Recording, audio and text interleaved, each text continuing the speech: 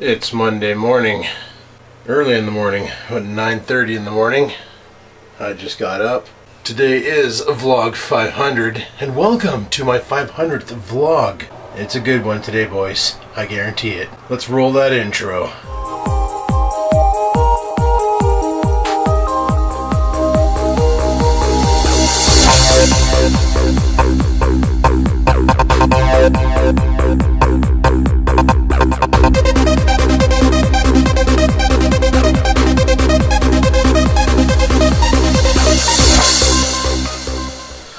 Speaking of rolling that intro, since I've started doing this vlogging stuff, there have been a bunch of intros. Allow me to show you. It's kind of crazy. Roll those intros.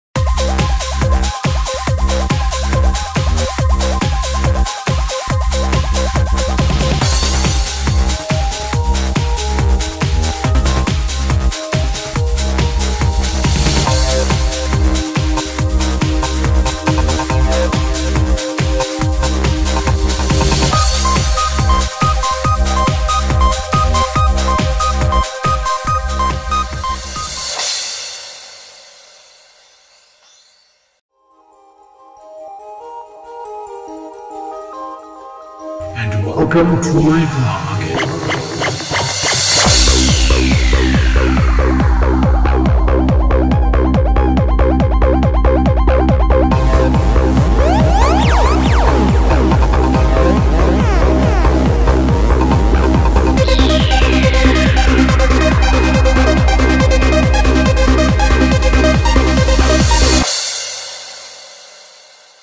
I just came inside for a cigarette, and it's kind of funny. You know, I've been doing this for 500 days straight, and like I've been told, you know, it's definitely a benchmark, or not a benchmark, but a what should I say? I can't remember what to call it, but just go with it. It's like you know, like a hurdle, the 500 hurdle. The fact that I've been doing it for 500 days has got to mean something. Obviously, I love vlogging. I love making videos. That's what I do. I still remember day one like it was yesterday, though. Like, I remember a lot of people wonder or ask me, Adam, what got you into vlogging? Well, if you've watched this channel since the beginning, you would have noticed that my initial videos weren't like these. They weren't these here types of videos. They're videos where I would sit there for maybe 3 to 4 minutes and talk about a topic and then engage the audience in it. And mind you, sometimes that worked, but a lot of people were kind of upset about those. You see, there's all different types of vlogging. There is the daily vlogs, which is what I do now. There is the interactive vlog, which is what I did before. And, you know, like for instance, what Pug did. Pug was a automotive vlogger. Dave's an automotive vlogger. 13 More Death, he's a motorcycle vlogger. It's all different types of vlogging you can do, you know? And I tried doing the interactive vlogging. The audience didn't really care for it. They found it was too fake and kind of annoying, and wanted the old style videos back. like what I did on Skaven. Skaven was pretty raw and uncut, and that's basically what I did, was raw and uncut. And that's when I decided, you know what, let's try and roll off a real life video and see what happens. I rolled off a real life video and everybody loved it, said keep doing these, and that was day one. And then actually I didn't go 500 days straight. Theoretically I went 499 days straight so far, because if you notice, my first vlog started on a Friday and my second vlog started on a Sunday. The reason behind that was I wanted to see how people would react to it Saturday morning when I got up, and I realized a lot of people liked it, and I read all the comments and I went, okay, well I guess that's what I'm gonna do. I'm gonna put up a video once a day and film my day from start to end and go from there. And that's what I did. And man, did we ever go through a lot of cameras to those times. A lot of people ask me about my camera gear. Here, let me show you what I got for camera gear. You're gonna love this. A lot of people ask me, Adam, how many cameras do you actually own? Well, let me show you all the gear I use for YouTubing. And you're probably gonna think I'm crazy. Well, there's a quick shot of all my video cameras. There's a friggin' ton of them, eh? There's 14 of them there. 2 that I haven't put in because they're broken. But here, we'll go through them and I'll show you what we did. So here's the Kodak PlaySport ZX3, sorry. From the first vlog all the way up till around March, this is what I've been using, and it did a pretty good job. And then I got the flip on my birthday, March 15th, 2010, and it was a pretty reliable camera. It was really good, but I didn't like the fact that it only had a 60-minute run timer. So later that month, I went on eBay and I bought 4 flips. 2 of these black ones, a pink one, and a white one, and it came with a Kobe snap, which I ended up giving to Breed and Antler Mike. So we used the 2 black ones to build one, and we ended up using this for a long time on the vlogs.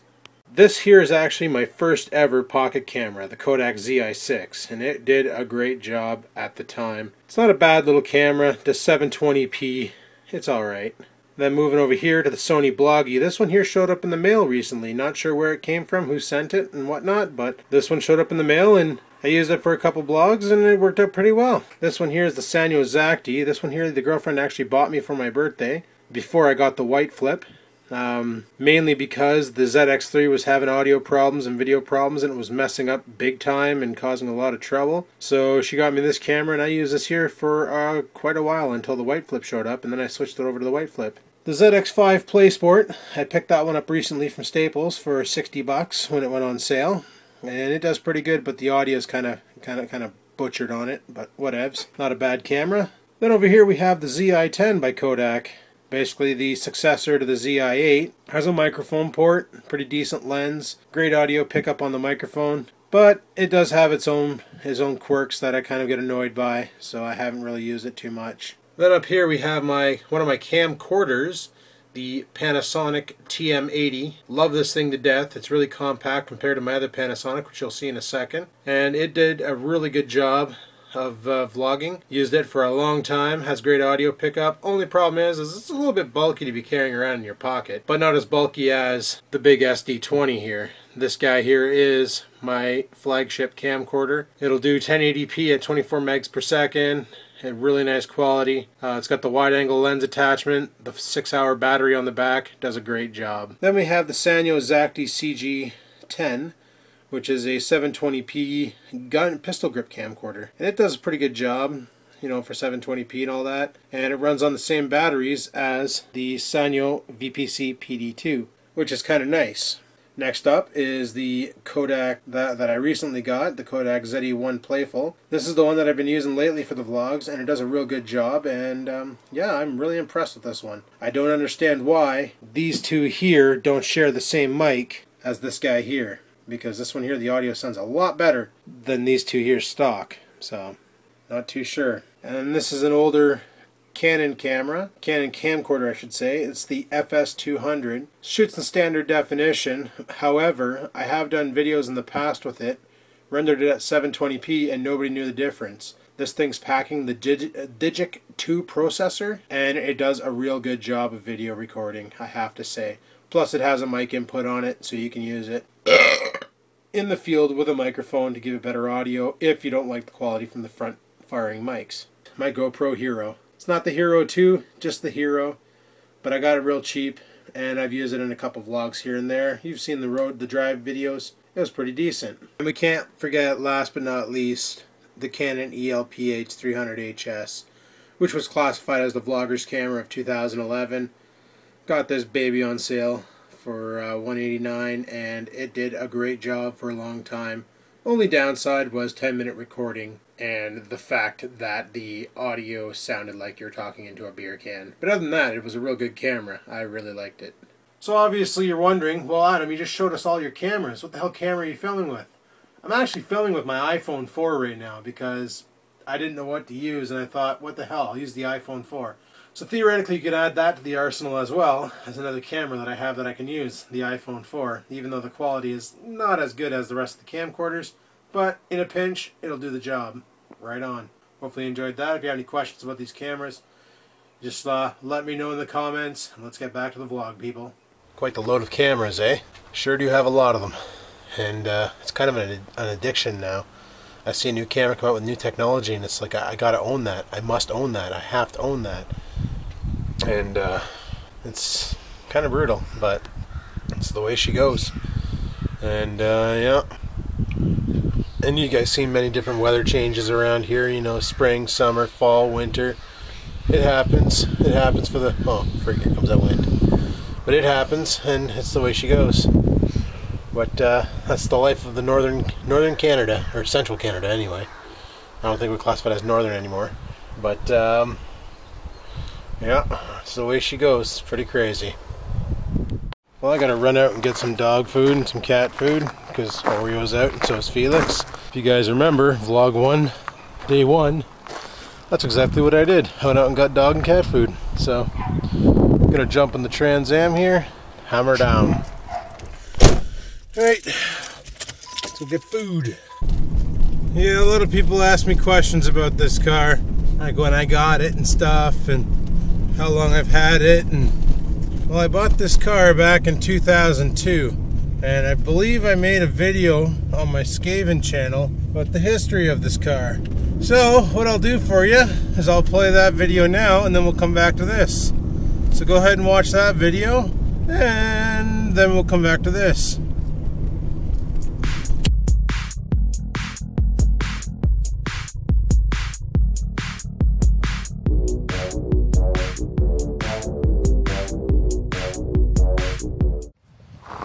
A lot of you have been requesting information on my Trans Am. I decided that I'd make a video about the history of the car, just so you guys get the lowdown on it. Now, I bought the car back in 2005. It had 135,000 kilometers on the 305 throttle body injected engine. At the time, it was a friend of my brother's selling it. She was asking $7,000 on Auto Trader. My brother went over and saw the car and told her that I was looking for a sports car, something I can rock in the summer. So she said, well, tell you what, if your brother buys it, I'll give him the car for $3,500. What my brother didn't realize was I was looking for this exact car. I spent about 3 years looking for a Pontiac Trans Am or Firebird with a V8 engine and a decent body, something I could play with. Well, all the cars I came across, the ones that had decent bodies, either had a 2.8 liter V6 or a 2.5 liter inline 4. All the ones that had the V8 engine had holes in the floors, the strut towers were shot, the cars ran like crap, you know. And then I came across this guy. So 2005 was the year I bought it. I've owned it for 5 years now. First year I bought it, I didn't do anything to it. I just drove the car. It had these Canadian Tire boom pipes on the back, which sounded like garbage. And it had no stereo inside, just an AM/FM cassette tape player. It came with these rims, the WS6 rims, but it also has the WS6 suspension kit. I haven't done anything to the body. It's always looked like this. It wasn't until later on that year, I should say the following year, that I decided I needed a new exhaust system. So I went over to a place in North Bay called Security Muffler, talked to a buddy there, and he hooked me up with this MagnaFlow system, which was really nice. And then after that was done, I realized I still need more power. So what I did, I'll show you here, I went out on eBay and bought some Camaro headers. Had them installed.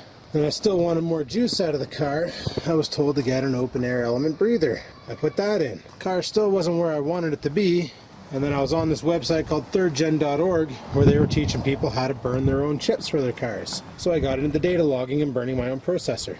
So I ended up putting a custom ROM into the car, which gets me really decent fuel mileage. I can go for about 520 kilometers on a tank in this car in town, just bombing around. Really decent. Custom tuned by me. What you're looking at is a 305 throttle body inject V8 engine. Now, those chrome head covers or valve covers, they came with the car. Personally, I don't like them. I basically redneck engineered the oil cap to stay on. I had to put a tie down system. So that's pretty much all there is under there. Now, as for the inside of the car, I'll show you guys here. I put some custom pedals in it because when I originally got the car, there was just this metal plate. There was no rubber covering the pedal, so I got those from my old Tempo, and I just threw them on there. On my steering wheel, the original steering wheel that came with it was really chewed up, so I put this Garrett Racing one on, or I'm not sure which one this was. I think it was a Sparco. And I love Transformers, so I just stuck a Transformer sticker on the horn button. Pretty sweet. For my stereo, I'm running a Kenwood deck to get rid of that old performance sound. You gotta love that, right? It was a tape deck. But a performance sound system, I went and put the Kenwood deck in it. Because I don't have a battery in the car, I can't show you the subwoofer system in the back. Well, let's see what kind of magic I can work here. There's a rack up top there. I need the battery to pop the trunk, unfortunately. But back there, I got a 2500 watt Soundstream amp with a 2600 watt Soundstream 12-inch sub. For my speaker systems, it's these stupid 4x6s all around. You got one on each B-pillar, and you got one on underneath the dash mat on each side, here and here. It does sound pretty good, don't get me wrong. It's not quite the sound I'm looking for, but whatever, it does the job. So that's basically the car as it sat in 2007.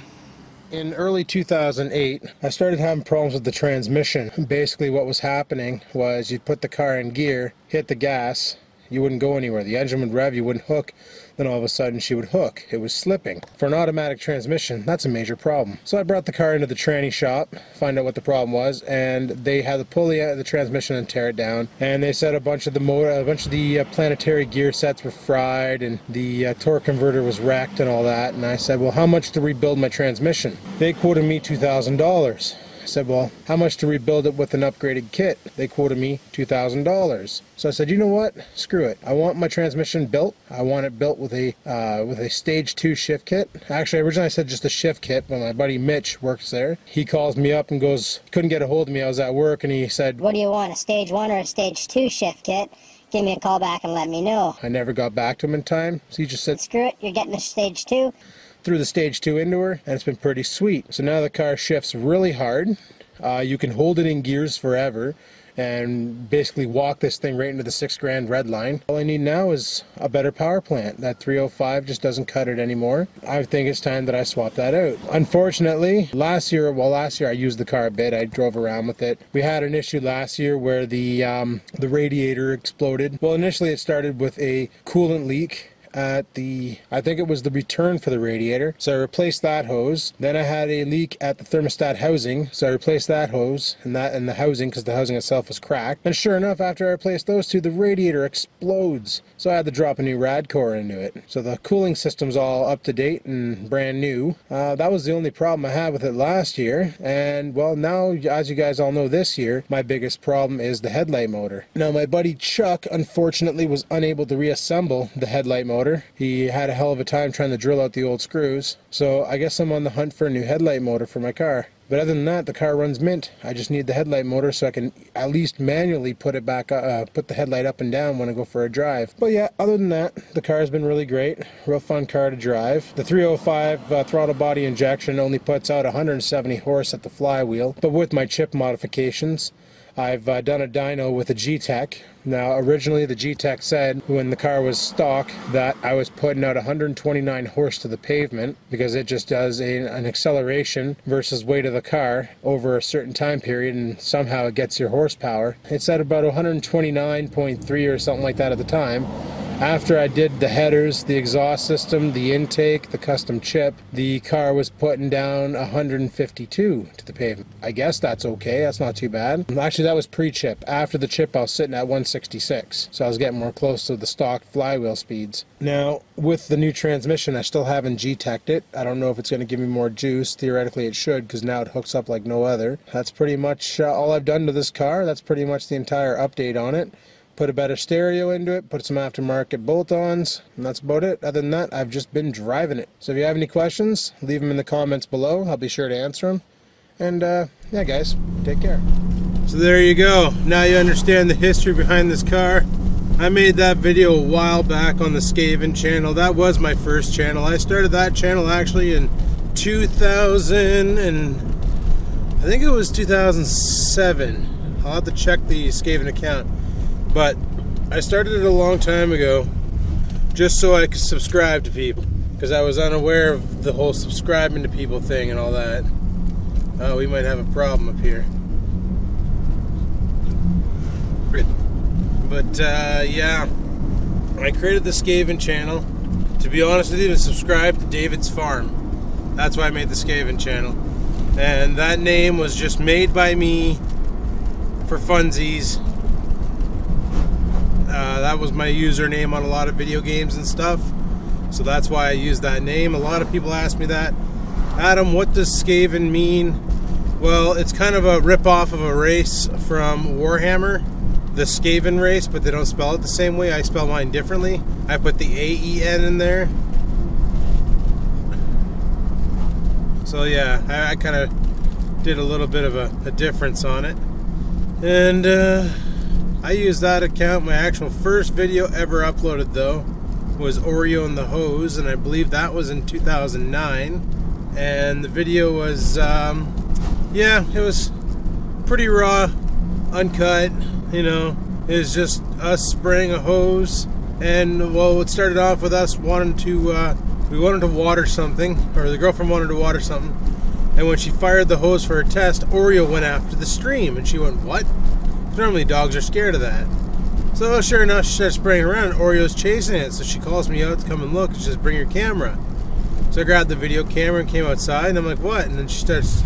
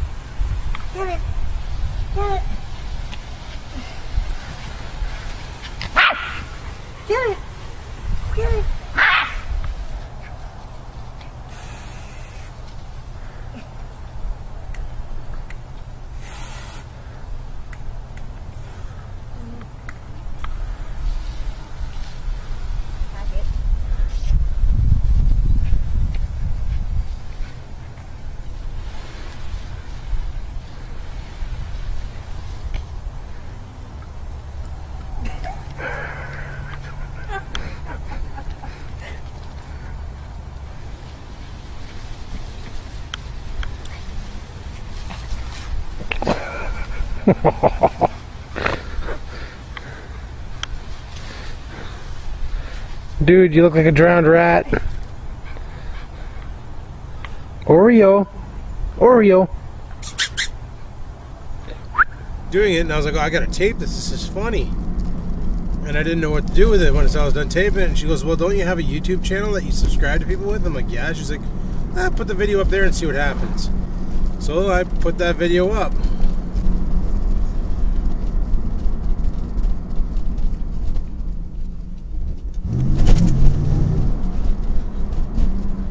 You know, and then when I started watching David's Farm and stuff, he mentioned about making videos and it's not that hard and stuff, and I was looking at his videos and I'm like, holy shit, I can't do this kind of stuff. I am not mechanically inclined. I'm a computer guy, and you know, working on computers, who the hell wants to see you swap out video cards and RAM chips? Like, that's not really all that exciting. You know, here's this guy building these crazy inventions like redneck roller coasters and all this crap. So I'm like, well, frig, what can I do? And I didn't know what to do. And then somebody on there shows up by the name of Redneck Reckham, shows up on the channel, and I realized what his videos were. yeah, he's mechanically inclined and stuff, but he would just basically videotape what he was doing during the day. I was like, well, that's kind of cool. I like that. And then Crazy British Bloke showed up on the scene through a Reckham video. And I was like, oh, this guy's doing the same thing. Well, shit, I can do this. Why don't I do this? And that's when I started doing the Skaven channel, where if I made like a crazy kooky invention out of like, you know, like a light for my camera, or a way to mount my, oh, friggin' Tennessee plates, nice. Or a way to mount my cameras to the car. I'd make videos like that and show how it was done and all that stuff. But yeah, that's basically what started the Skaven channel. Odd videos here and there of doing random shit. Well, I friggin' hope this pet store is open. They've been closed for a while. They were doing some bullshit. Oh, the Snap-on truck, people. The Snap-on truck.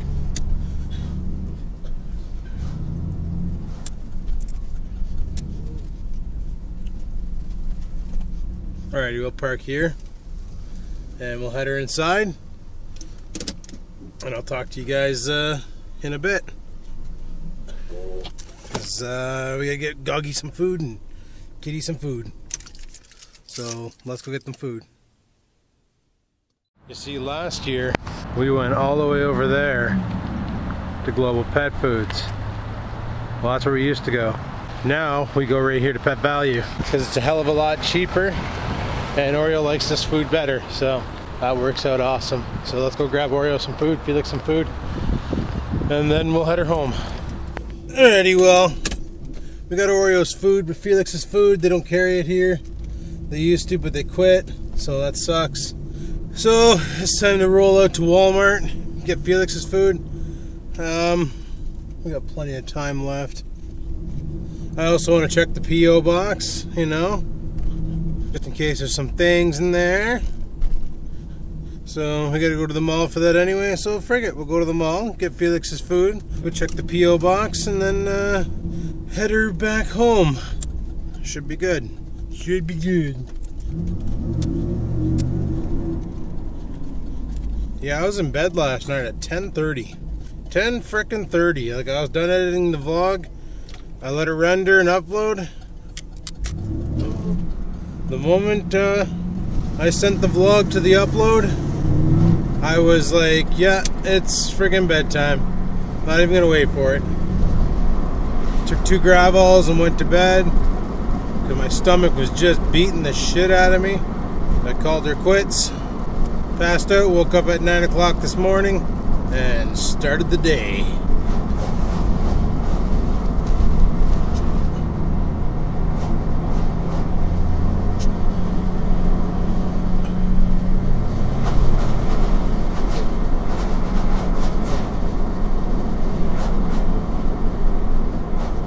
So I get a lot of messages daily or people telling me they're going to start vlogging. They want to do what I do, basically, with the vlog. And the only thing I have to say is get ready, because it's a long road. It's a bitch to get subscribers. Like, I lucked out. Skaven was already established, and I kind of gave myself a shout out. That's why I blew up in subs right away. You know, I mentioned that I'm going to do this, and people went okay, and they jumped on board. But if you're just starting off and you have no subscribers, don't give up if they don't show up. Just keep on giving her. If it's something you enjoy doing, you'll keep giving her, even if you only have like 4 subscribers. Like, look at my friend Evelyn Gonzalez.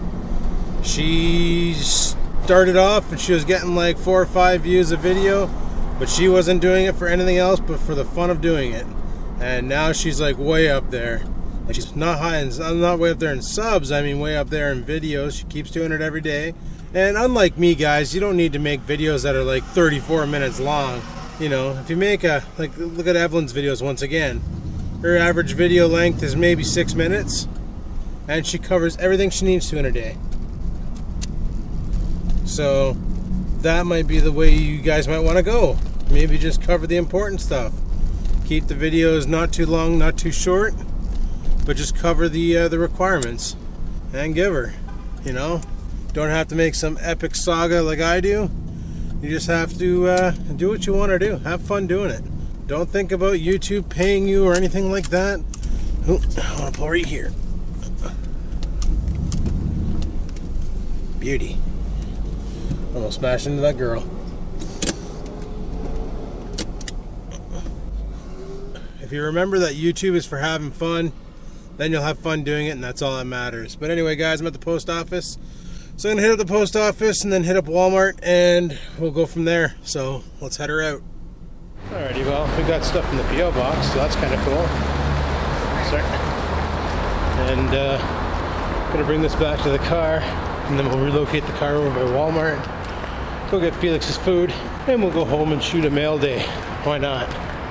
So that should be rather interesting. Yes, got some pretty big stuff too in here. That's my mail. Yay! I was nervous about doing that. I didn't think anybody would send me stuff. All I really wanted was letters, but whatevs. Have to see what we get. This one package says do not bend, so right on. So apparently the P.O. box can take packages. People were asking me questions about that. Yes, it can. Anyhoozle, I'm gonna head her off to Walmart now, get Felix his food, and then we'll head her home. So let's hammer down. Alrighty, we're at Walmart now, and we'll go ahead and get the cat food. Let's do this. Alright, let's transform and roll out.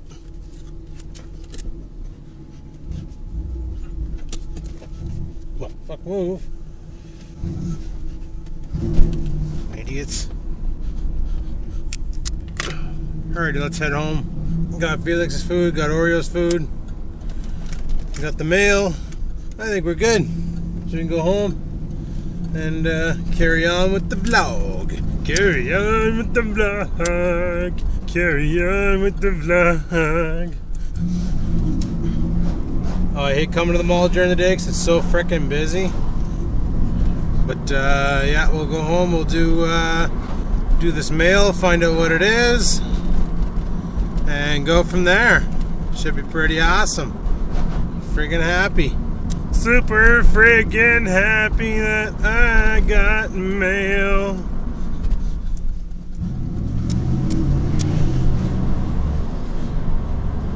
Yeah, Walmart was hectic as all hell today, and people everywhere. Still kind of shocked to believe that I've been doing this for 500 days. Like, holy shit, that's unbelievable. That's kick-ass. And other things. Oh, looks like gas went down again. 123.9. Right on. Right on. I dig it. Alright, well, I'm almost home, so I'll talk to you guys once we're in the office again. Peace out. Alright, you guys, I'm home now, and we're going to go through this mail and see what we got. So let's have at her. Should be pretty good. So the first one is a letter, and there's the address there from a D. Faulkner. So we'll see what this is. Alright, the letter starts, just wanted to write you a letter from a big fan to say thanks for the awesome videos. I watch them every day and enjoy getting my daily dose of VlogginLife. I also enjoy seeing what life is like in Canada compared to the States. Keep up the good work and keep on vlogging. Yeah, that's my catchphrase. And it's from Dave11686 on the YouTube, and there is his address. Okay, yeah, that'll be in the description. Don't worry, bud. Right on. Friggin' letter. Sweet. So there you go, Dave11686. Yeah, I see him commenting on every video, so that's right on. Friggin' yeah. Alright. Next up is a package that I'm not sure who it's from. There's no return address. It just has my address on it. So let's take a look and see.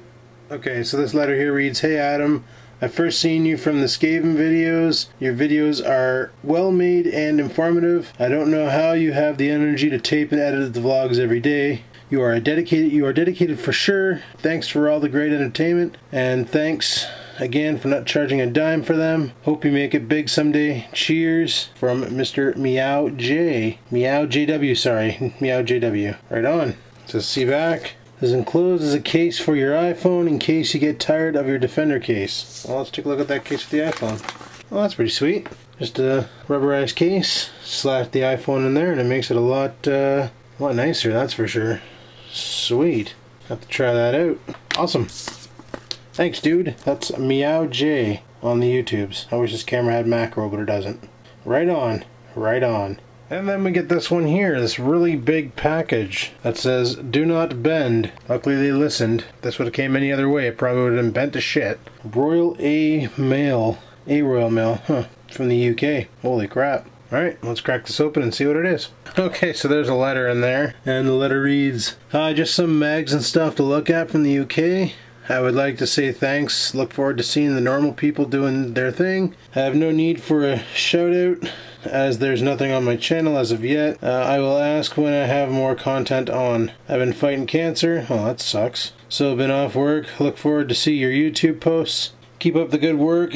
Steve. Thanks for commenting to comments. Keep on vlogging. 944 Steph I am using. Okay, so that's his YouTube name, 944 Steph. Not asking for a shout out, but you know, that's part of the rules. I said that if anybody sends me a letter, I give them a shout out. That friggin' sucks that you're fighting cancer, bud. Hopefully you win this battle, because cancer friggin' sucks big time. So keep on fighting the good fight, and you know, stay upright and stuff, because you gotta win this. Well, let's crack into the package and see what kind of car mags we got. Right on, we got an Auto Trader UK edition here with all the cars that are available in the UK. This will be fun to look through to see what they have over there.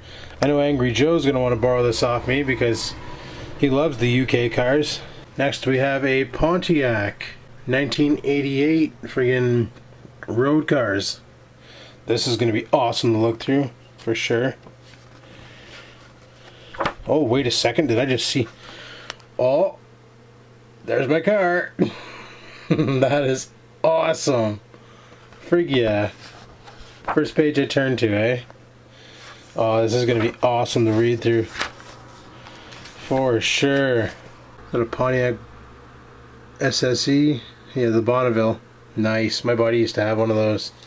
Supercharged. The Grand Prix. Frig yeah. Those were quick little cars. Right on. That's still friggin' makes me laugh. That looks awesome. Trans Am all done up race car like. Frig yeah. Oh, the Fiero. Right on.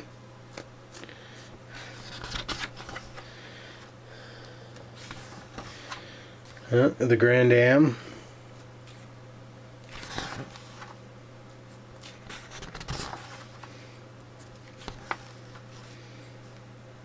Oh, the Le Mans, Pontiac Le Mans. My neighbor had one of these. He used to call it the Pontiac Lemon.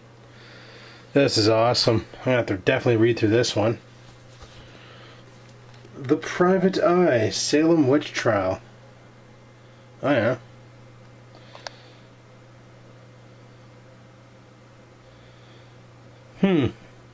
Well, this will be interesting to read through. Wow, lots of reading to be done on this, that's for sure. Bunch of little short articles and stuff. Sweet. Oh, and this one here Rex is going to want. UK 4x4 off-road. For sure Rex is going to want to read through this one, I can tell you right now. A bunch of performance parts and different trucks and things, and right on. Cool. Well, thanks, Steph. That's awesome. Got to read through these magazines for sure. That Pontiac one's going to be definitely read through, and I know Rex is going to bug me for the 4x4 one, and I'm pretty sure Angry Joe's going to want to borrow the Auto Trader to read during poopy times. So right on. Well, thanks everybody who sent me a letter. That's freaking awesome. That was 944 Steph, Meow JW, and Dave. I can never remember the numbers after your name. Dave 11686. So thanks a lot, guys. I appreciate it big times. Go check out their channels, guys. I know Steph said he didn't want a shout out, but what the frig? He's getting one. It's the way we go. So right on. Friggin' awesome. Friggin' awesome. Oh, well, it's starting to piss a little bit. Did I? Yep. Stupid me. Left my keys in the ignition. Good thing I didn't lock the door. But a lot of people ask me daily about how do I mount my cameras in the car. Well, in this car I fabricated this thing here from a dollar store tripod, but as you can tell it broke. So I'm going to try and fix this up, and that'll be a later video. But for the time being, I've been using these Deal Extreme mounts. and they actually work pretty damn good. Pretty damn good indeed. You can see the video on the tech channel for those. Now in my other car, my Pontiac G6, which I have no idea if it has any power left. Yes, it does. I'm gonna fire it up just to let it run for a bit. We'll see if she will fire up.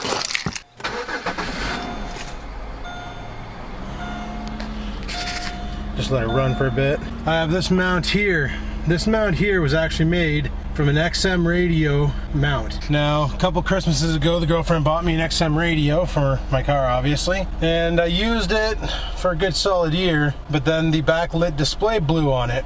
Well, I wanted to send it back to Future Shop to get it replaced or repaired, and the way they do it there is they give you basically you mail it off and then they mail you back a gift card for the amount value. So they ended up mailing me back a $100 gift card, and I decided I didn't feel like paying $12.95 a month for the Sirius satellite. And you know, because I don't know about you guys, but if you have Sirius or XM, I find it plays the same 3 songs over and over and over again, like non-stop. It's like a top 40 playlist, and that's all you do. So I decided, you know what, frig it, I'm gonna get rid of this, use the money elsewhere. I think I bought a camera with it, probably, as you saw my camera collection. And I still had this thing Mac tacked to the dash, and I was like, well, what can I do with this? And I realized there was a hole in the top. Just got an interesting idea for a tripod mount for the car. Basically, I was in the garage digging around, and I found this 1/4-inch bolt, which will screw into the bottom of a camera's tripod mount. Let me show you. So here we got my Canon camera, that bolt,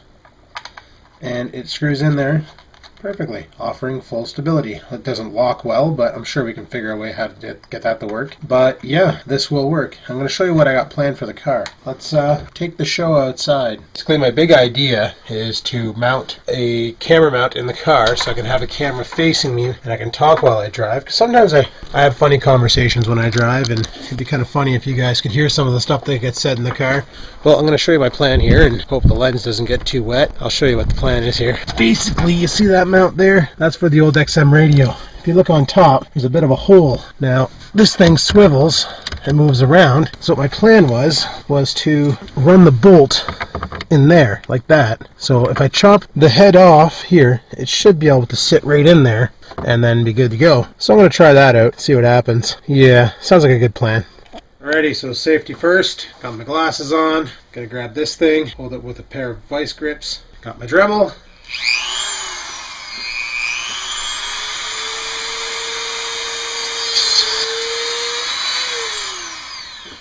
Clean, cut, done. I'm wearing my safety glasses. Forgot to take them off, whoops.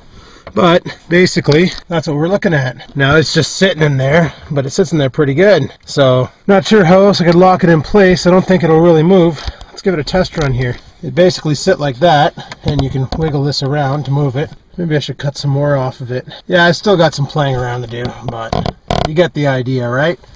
So I'd be aimed like that at my face. I'd be driving along.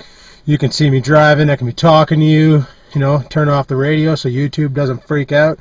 It's an idea, and I can always mount a camera here, aimed out the window, so as I'm vlogging over here, I can still do it like a 23-second super time-lapse chat. Just a thought. I realized the hole fit a 1/4-inch bolt.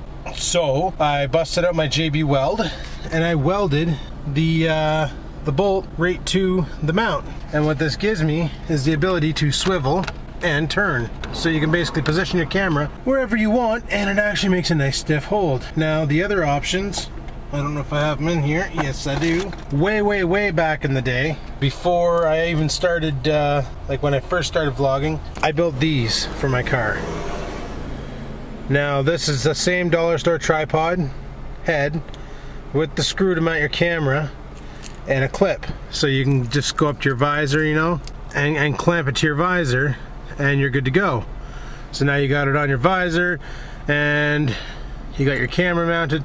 I gotta fix this one here, it's pretty broken, but you get the gist of it. And then once you have your camera mounted, you tighten up this here said bolt, and if this one here wasn't so broken, this would be tight. But that's the general concept of my mounts. Basically, in general, you can build a mount out of anything. You can make a suction cup with a 1/4-inch screw, or yeah, 1/4-inch screw, that's all it is, 1/4-inch threaded screw. Hey guys, Adam here. I showed earlier in the video that I bought one of these suction cup things from the hardware store. My plan for this is to adapt it to one of these dollar store tripods, one of these guys, to basically mount it on so I can have an in-car cam. I've gone ahead and I pulled the tripod part off. I'm going to remove this bolt here because I don't really need it. My big concern though is I'm not going to have much space between the suction cup and the actual tripod mount. Basically the camera I'd be using with this mount is my old Samsung C10. Not a bad little camera. Standard definition, 720 by 480 widescreen, really small, really light. Got the tripod on there. It would sit on the suction cup like that and then stick to my window. So only problem I'm going to have right now is figuring out how I'm going to mount this suction cup on there, because sure, there's a bolt hole in the bottom there and a bolt hole in the bottom there, but they're both not the same thread, so I don't know exactly how I'm going to pull this off. What I was thinking about doing was, if you see, I already marked the perimeter of the inner diameter of this. What I was going to do was grind this away with a knife, like just chew it up, put some super glue onto her and tack that on and see if it holds. If not, I'll engineer another way. That's the joys of being an engineer, a redneck engineer. So I'm going to get started on that now and show you guys what I come up with. By the way, this suction cup was $1. It's on sale right now. Normally they're $2. They're 50% off. Guy said it can carry about 15 pounds. So in all theory, I could carry the camera I'm using now, my Panasonic, but I love this camera and I don't want it to fall and break again. You know, I already crashed and I hit a tree with this camera. Let me see what else. It fell off Bloke's mount and hit the ground, and it's still running, so give it some cred, right? Panasonic builds tough stuff. But this guy here's nice and light, and I can also run my Kodak ZI6 on this mount as well, which would work out pretty good. So I'm going to go ahead and get crafting on this, and I'll show you guys the product as I go. So I went ahead and I didn't really attach it on there well. It's just kind of sitting on there. I chewed up the end a bit with my Deal Extreme pocket knife. By the way, Rickham, thanks for finding this for me, buddy. Redneck Rickham found this in the field from the time before when I went to Dave's farm. When I wiped out on the motorbike, sure enough, I lost my knife. Rick was nice enough to go hunt it down for me and he found it. And that's what I used to chew up the end on this. Yeah, it's kind of rough. Once I got this guy on here, it'll look pretty decent, eh? So what I'm going to use to attach it is some of the stickiest stuff in the world. Probably stickier, but this stuff is pretty sticky. Good old super glue. I'm just going to surround the perimeter here. I'll give it a better angle so you guys can see this. So all I'm going to do is just dab some super glue onto her, except for this super glue is dried up and no good anymore. Okay, let's try this guy out. Oh yeah. Just goober on there.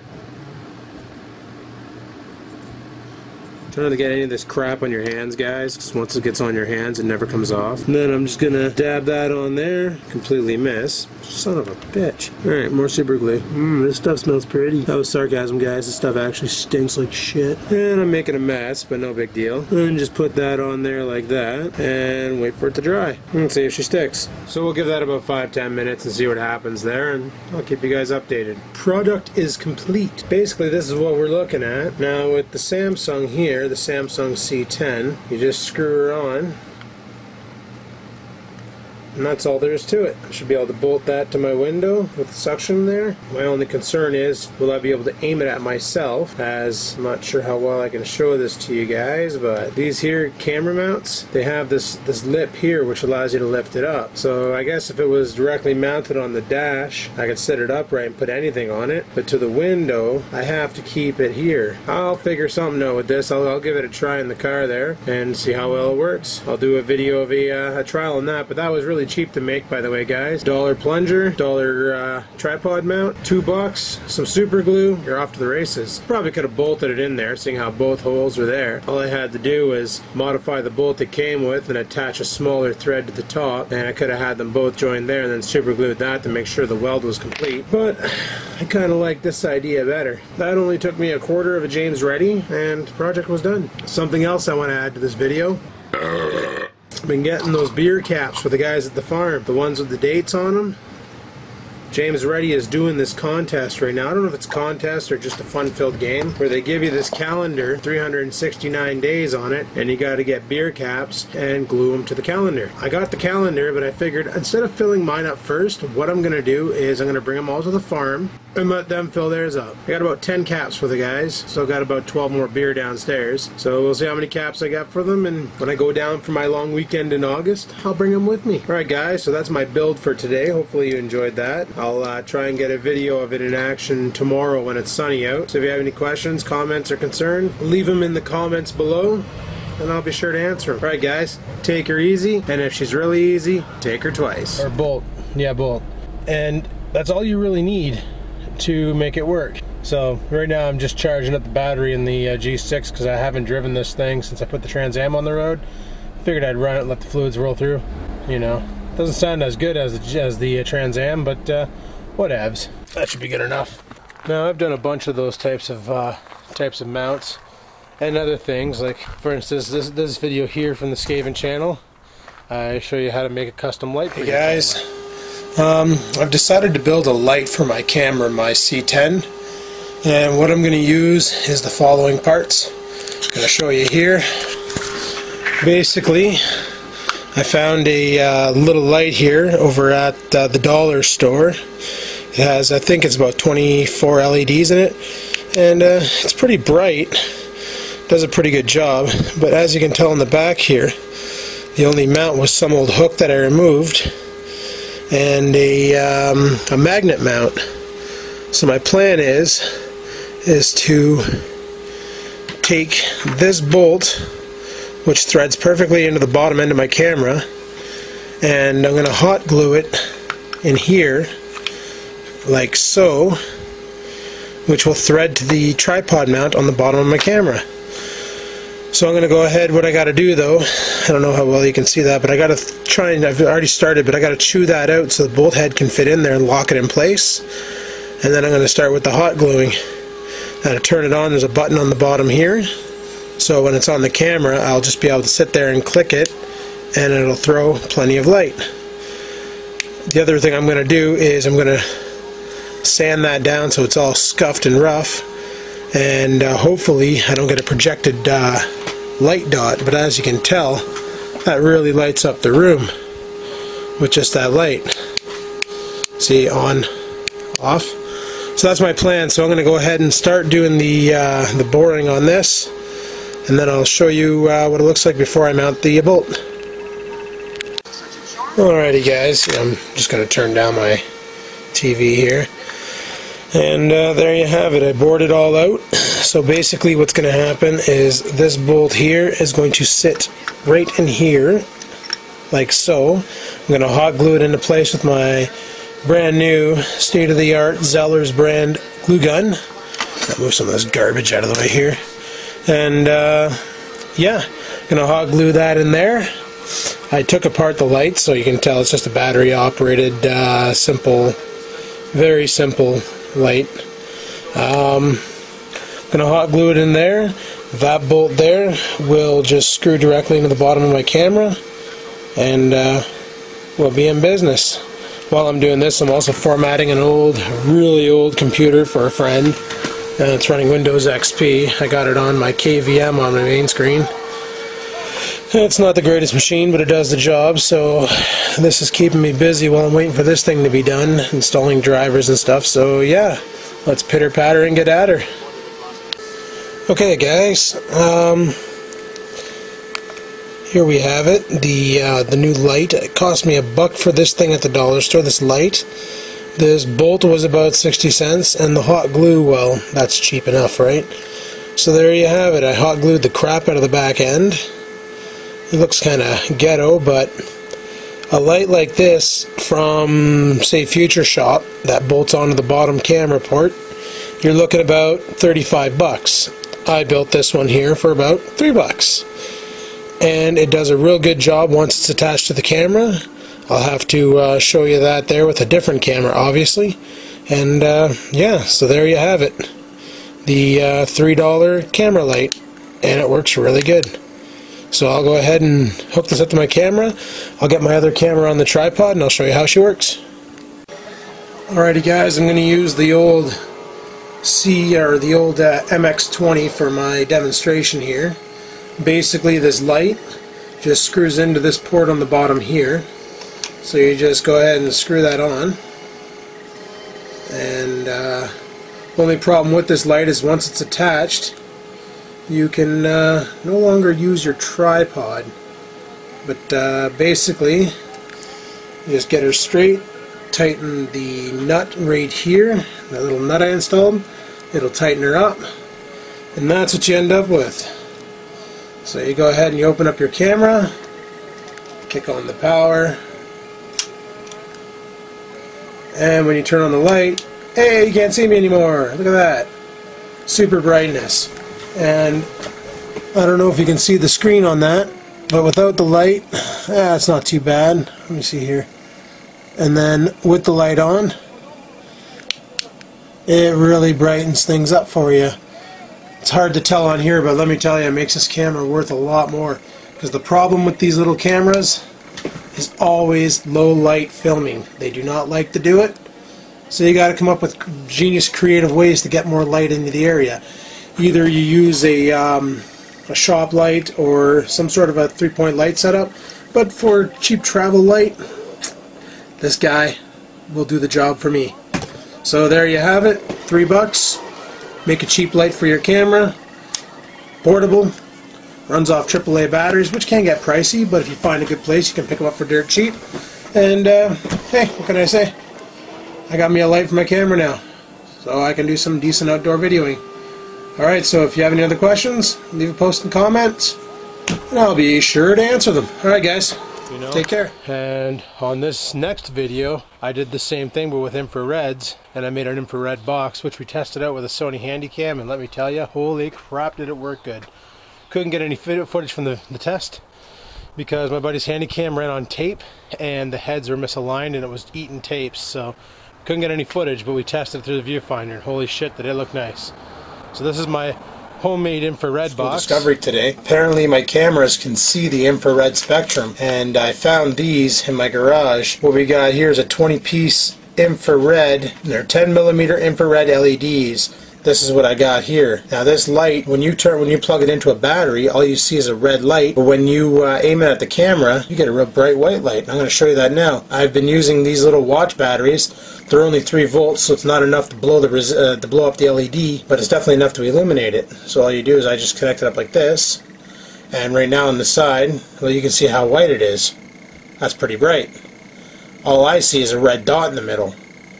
So my camera can see the infrared spectrum. So my battle plan is I got 20 of these guys. I'm going to build me an infrared light. And the dog wants to be in the frame. There we go. Yeah, I'm getting licked by the dog. Awesome. I found one of these battery packs. I tested it. She throws 6 volts. So that's pretty decent. So I'm going to get this project going. I'll let you guys know how it goes once I'm done. Alrighty guys. What I've gone ahead and done was I've got myself 6 LEDs.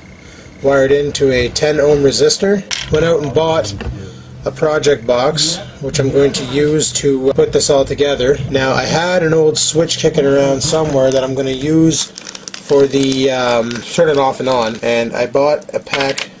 I don't know why, but they sell them in 5 packs, but I bought a pack of 5 of the 9-volt hookups. I originally was going to use the 6-volt battery pack, but it's not going to have enough oomph to do what I want to do. So I'm going to go with a 9-volt battery to power the array of 12 infrareds. Here's hoping after I hook this all up and give her some juice, I don't grenade the whole system. So I'm going to get that all together and show you guys what I'm talking about. Okay guys, basically I got the IR LEDs soldered in an array. So I got the 6 and the other 6. So they're soldered in series and then connected in parallel, making for a total of 12. Now, like I said in the other part, what I'm doing is I'm using one of these guys here, go 9 volts. I already tested it. I took some watch batteries that were 3 volts. Basically they're just those little watch batteries that you find in like computers and stuff. They're 3 volts a piece. What I've done was I put them in series, making for a total of 9 volts, just like one of those square batteries would be, for a test, and all the LEDs fired up. It looked awesome. They're actually glowing red, which some would say, oh, you're burning them out. No, actually these ones do have a faint red glow while they're firing, so you can tell that they're on. They were really bright on the lens, so I can actually control it so it doesn't stay on all the time. You know,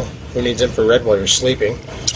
and the resistor end here. 10 ohm resistor, brown, black, black. I have a little rhyme to remember how to get the resistor codes. I'm not allowed to say it on YouTube because it's kind of brutal, but basically they're not all aimed, but once they are, you can tell here that they are all firing. So what I'm going to do is I'm going to get this into the box, set it all up. Hopefully I can find my 9-volt batteries and get this thing going with the proper charge. If I find this doesn't deliver enough oomph, I might daisy chain in some more power, or go back to Radio Shack and pick me up another one of these guys. So that's where I'm at right now, and yeah, it's going pretty good. I'm pretty impressed. So once it's all built, I'll show you the final product. Till then. Alright, so I've gone ahead and drilled holes in my project box. I only drilled the one. That's basically how far the LEDs are going to stick out. If you look inside here, you see it's just pushed through. What I'm probably going to do is use some super glue on the inside and smash the LED into it so that it holds on and it won't fall out on its own. Right now it's just pressure fitted in there, a little push,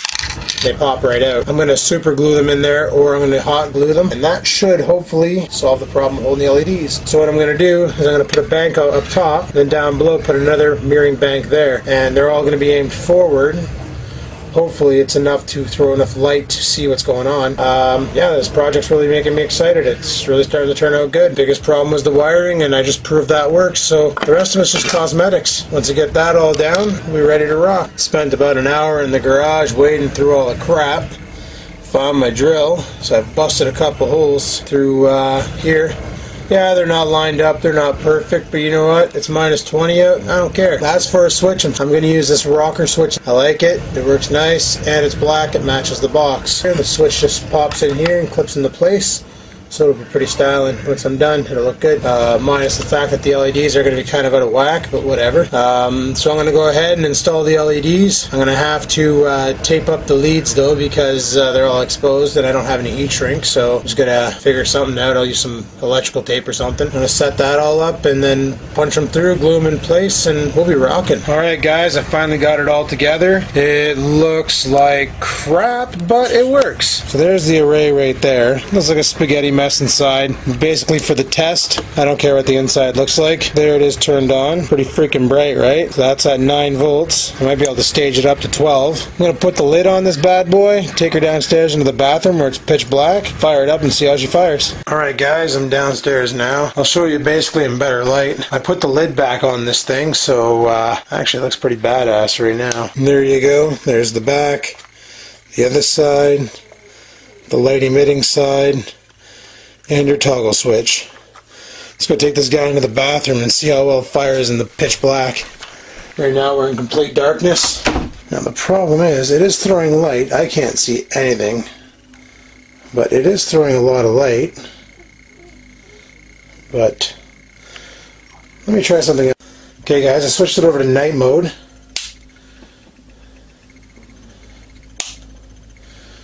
It was a little bit better, but not quite. So it does pick up the infrared. So this will be good for spy cams and stuff, but my other light's still better. Maybe I'll hop up the voltage and see what I can get. But there you have it. Cheap little infrared light that I basically built for pretty much nothing. And there you can see me. I can't see me, but you can see me. So yeah, infrared light. Chances are your camera can see them. If you want to find out if your camera can see infrared, grab any old wireless remote control, like a VCR remote, TV remote, aim it at your camera while you have it turned on, press any button on it. If you see any white lights on your screen where the infrared LED is, then guess what? Your camera can see the infrared spectrum. Now there are hacks online to convert your camera into a better infrared camera. Go ahead and investigate those. I'm impressed with this. It works pretty good. So, ooh. Alright. Have a good one, guys. Take her easy. And if she's really easy, take her twice. Yeah, it's been a long battle on YouTube. I don't want to say a battle, because battles, well, it could theoretically be a battle if you think about it. Like on Skaven channel, that was back in the day. Let's face it, everybody's goal on YouTube is to become a YouTube partner. That is the goal. Even if you don't want to monetize, you don't care about making money, you want to become a YouTube partner So you can get the option to put the banner on your channel, custom thumbnails, and just really have a good time on YouTube and completely brand your channel the way you like. And yeah, I guess you could say that I sort of, my YouTube thing was a battle, because with the Skaven channel, it started off in actually Christmas 2008, and then about April 2009, they started wanting to monetize a couple of my videos. So I said, okay, let's monetize. So I monetized a bunch of videos, and in about 3 months I made threshold. I made the $100 threshold, and I was all excited and stuff. And then I got the dreaded email from YouTube that your account has been suspended due to invalid activity, click bombing basically. So I contacted YouTube and tried to appeal, and I couldn't get appealed. And I was like, well, for freak's sakes, what do I do now? So I then contacted a few people and talked to them and said, well, how'd you guys do it? Because they had the same thing. And they said, just open up another account and don't monetize your videos. Because I wasn't about making money, I just wanted the partnership.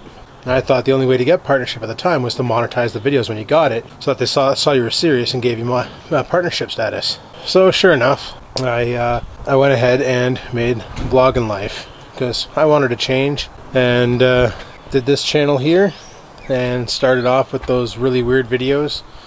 Like, I'll show you one now. So that's obviously a lot different than what I'm doing daily, right? So I started off with that, and then went on to doing the daily vlogs, which you've seen so far. And it's been pretty awesome. It's been a long road. It's been a fun road. And the moment we got partnership, it was like bang on. I was so happy. But of course, once again, the click bombing started. And sure enough, I got attacked in my sleep and lost my partnership. However, this time around, when I did the appeal, the person who click bombed me admitted to it, and admitted that I wasn't their only target. They were also targeting Crazy Logie, Breathing Antler Mike, and One Pug Life. So I went ahead and submitted that information in my appeal, and that's what got me to win my battle. So because Dum Dum was smart enough to admit to being a dink, I won. So yes, I did lose my AdSense, but I got it back through an appeal, and then I never monetized since. And it was a shame, because my whole plan for the monetizing was to put the money back into the channel through contests and stuff like that. And that was my big idea, was let's monetize it, get some money that I can now put YouTube money back into YouTube, you know what I mean? And try and give back to the audience. And one asshole had to go and wreck all that. So sure enough, a little while later, I meet up with a YouTuber named Happy Cabby. You probably heard about him. He was talking about leaving Machinima because he was, I don't know, things weren't going well for him there, and he was upset about things and stuff. So he said he was going to partner with 2 other networks. So I contacted him and I said, how many networks are there out there, and can you point me in the right direction? So he got me in touch with a recruiter over at TGN. And the recruiter looked over my channels and said, you got some good stuff, we want you. Now TGN is a gaming network. Let's go in the garage where there's no wind. TGN stands for The Gaming Network. Mainly they bring on video game bloggers, such as, you probably heard of them, Swifty, Towley, big time live streamers on the internet who live stream World of Warcraft play, and they're pretty damn good at World of Warcraft too, you know. And then they got other people like Nohoiga, who I gave a shout out to in the past, who's also a gamer. She plays Modern Warfare 3 and a lot of the FPSs. She's currently doing a walkthrough on Batman Arkham City. And, you know, a bunch of other gamers. Like, it's, like, all they do is video gameplay, talk about video game hardware and stuff. And I am the first vlogger they wanted to bring on board to see how well it would work. And so far, they're really liking it. And a lot of people ask me, well, what's the bonus to joining a network? Because a lot of people see that a network takes a cut in the pay. Well, if you think about it, if you privatize partnership your channel, as in going through AdSense and doing that yourself, let's say somebody click bombs you. You're done. Game over, you're done. You can't contact YouTube because you got nobody in YouTube. You can't contact anybody. All you can do is appeal and hope to Christ you win. Otherwise, you're stuck being a regular YouTuber for life. You lost your partnership. You'll never be allowed to be back in the partner program. You're done. Game over, call it quits, you're done. Well, with TGN and other networks like Machinima, Screenflow, I think it's called? No, Full Screen, sorry. Maker Studios. They deal with the bullshit that AdSense comes with. So if somebody does click bomb you, they see it, they deal with it, you don't have to, they take care of it. Also, if you have a problem with YouTube, you contact your rep. Because guess what? TGN, Machinima, Full Screen, all those guys, they got a guy sitting in YouTube's office right there, just sitting there, ready to take care of your questions and answers. They will deal with that for you, no problem, which is awesome. Having a guy on the inside is quite possibly the coolest feature ever, because if you have a problem, you know that your solution is going to be answered the next day through an email. You email your guy and you say, hey, I got a problem. All right, this video is being flagged for false claims. What the hell? Like, this happened to me with my own music that I made, that I posted. It was being flagged by YouTube saying, you need to prove that you own the rights to this music. And it's like, bro, I wrote the song. Like, I actually gone as far in the past to send them the Magic's Music Maker file and said, here it is. Now you got to go out and buy Magic's Music Maker and these following sound libraries, install them and load this up, and then you'll see that I created this song. So, you know, step off my cornflakes, bro. And with a network, when that happens, just contact the network and you say, listen, this is my music. I wrote this song. This is all me. And I have the rights. Here's the license agreement and blah, blah, blah. And they take care of it from there. And the next day, everything's hunky-dory. Also, like, a network will promote you, will help promote your channel and push your channel and other things. But yes, they do take a cut in the pay. That's a given. Usually they take 20% off the top. So where a regular partnership, like a personal partnership you make, and they say 68% and YouTube takes 32%. Well, now you make 48%, your network takes 20% and YouTube takes 32%. Not that bad of a deal for a guy like me who originally was making 0%. You know what I'm saying? So YouTube wasn't making a dime off me. Nobody was making a dime off me. Nobody was making a dime. And the end of story. That's basically how it was. But with a network, you're protected, you're safe, as long as you follow the community guidelines, don't do any bullshit, stay away from copyright. You know, if you do it right and you follow the community guidelines, you follow the AdSense guidelines, because they still apply, you know, you follow all the guidelines on a network, then you basically, all you have to do with a network is keep pumping out the videos and they take care of all the friggin', all the other bullshit. So click bombing is no longer a threat, which is awesome. I knew I'd find a way around that. And the way is through a network. Now, keep in mind, if you've lost your AdSense in the past, this was mentioned on a couple videos by other people who were talking about Social Blade. If you go to Social Blade and you blade your account, you'll notice if you're getting over 1,000 views a day, that you'll have the option to apply for partnership with RPM, which is Maker Studios. Now, I tried that with Skaven. I figured, holy shit, this might work, you know. Contacted them, applied for it, got an email back saying, oh my god, yes, you are so what we're looking for. We're sending you the contract, sign the contract, sent it back to them, and then they went to try and release my AdSense on the channel, which had a disabled AdSense, and nothing. They came back and said, sorry, there's nothing we can do for you at this time because this account has a invalid AdSense bound to it. There's nothing that can be done. So sorry for wasting your time. Hopefully in the future we can help you with another channel. They even suggested that I make another channel,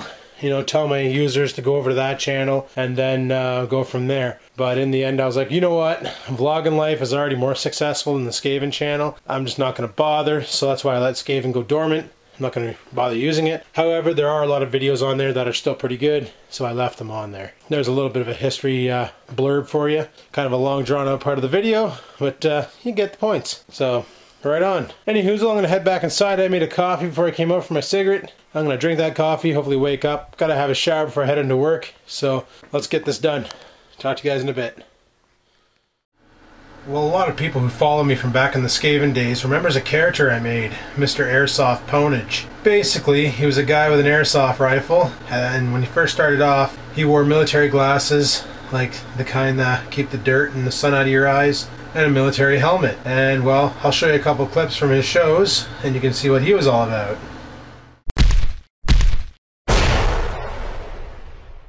I'm Mr. Airsoft Ponage, and with me as always is my Steyr Fog. Today's victim is something we all use in the morning when we have those tough times of getting out of bed. What I'm referring to is coffee.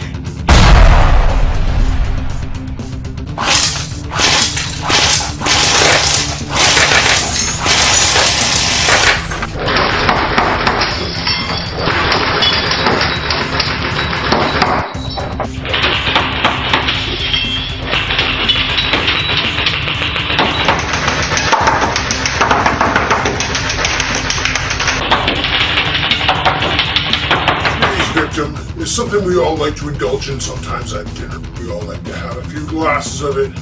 Sometimes it makes us tipsy. What I'm referring to is a glass of wine.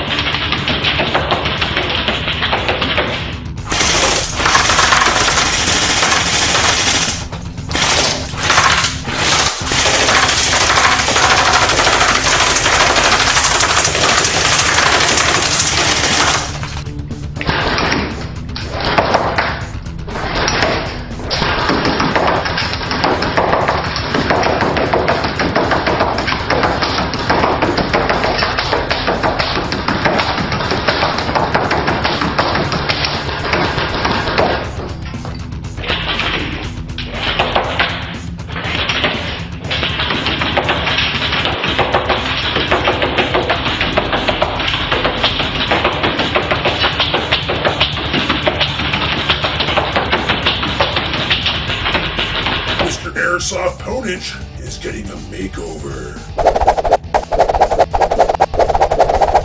That's right, I am Mr. Airsoft Ponage. Today's victim, something we all like to make around Christmas time. I know, it's June. This has taken me that long to come out here and do this. And due to that, it kinda degraded a bit. The victim I'm talking about is a gingerbread house.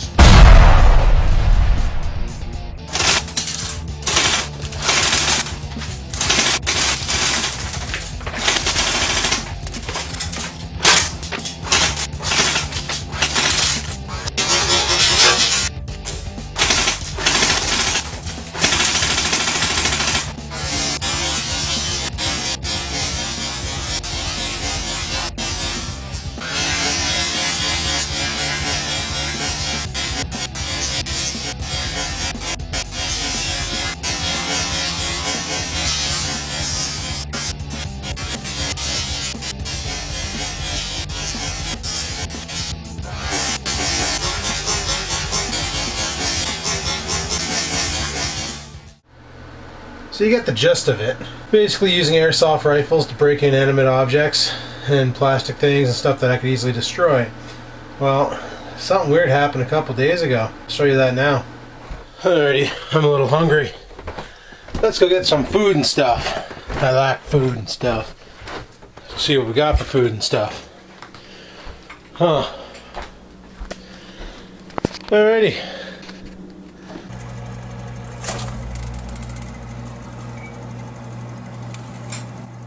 Oh, not again. Zoom, motherfucker. Holy shit. Not again? What am I gonna do? Did someone call for an exterminator? Holy shit, what the f? Where have you been? I am Mr. Airsoft Ponage. Well, you know I've been, like, touring the country. Oh yeah? And ridding the world of inanimate objects. So you've been touring the world, eh? Because that's what I do. We got a problem. What's the problem, Candy Waste? Something I can help with? Yeah, actually, maybe you can with that firearm. See, we got this, like, demon thing in the fridge, and it's totally messing with the program. Huh? Think maybe you could, come over here and lay waste to it? That's nothing. Alright, bud. Hammer down. Well, that's nothing for Mr. Airsoft Ponage. Let's see if you got what it takes to kill that son of a bitch. Let's take care of this Ponage style.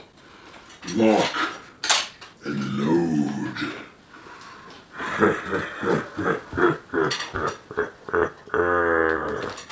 Well, looks like Mr. Airsoft Ponage is gonna have to deal with this one. Let's see what we can do. Who are you gonna call? Airsoft Ponage. motherfucker! Oh, looks like we have a demon in the fridge. Let's deal with that. Airsoft pony style!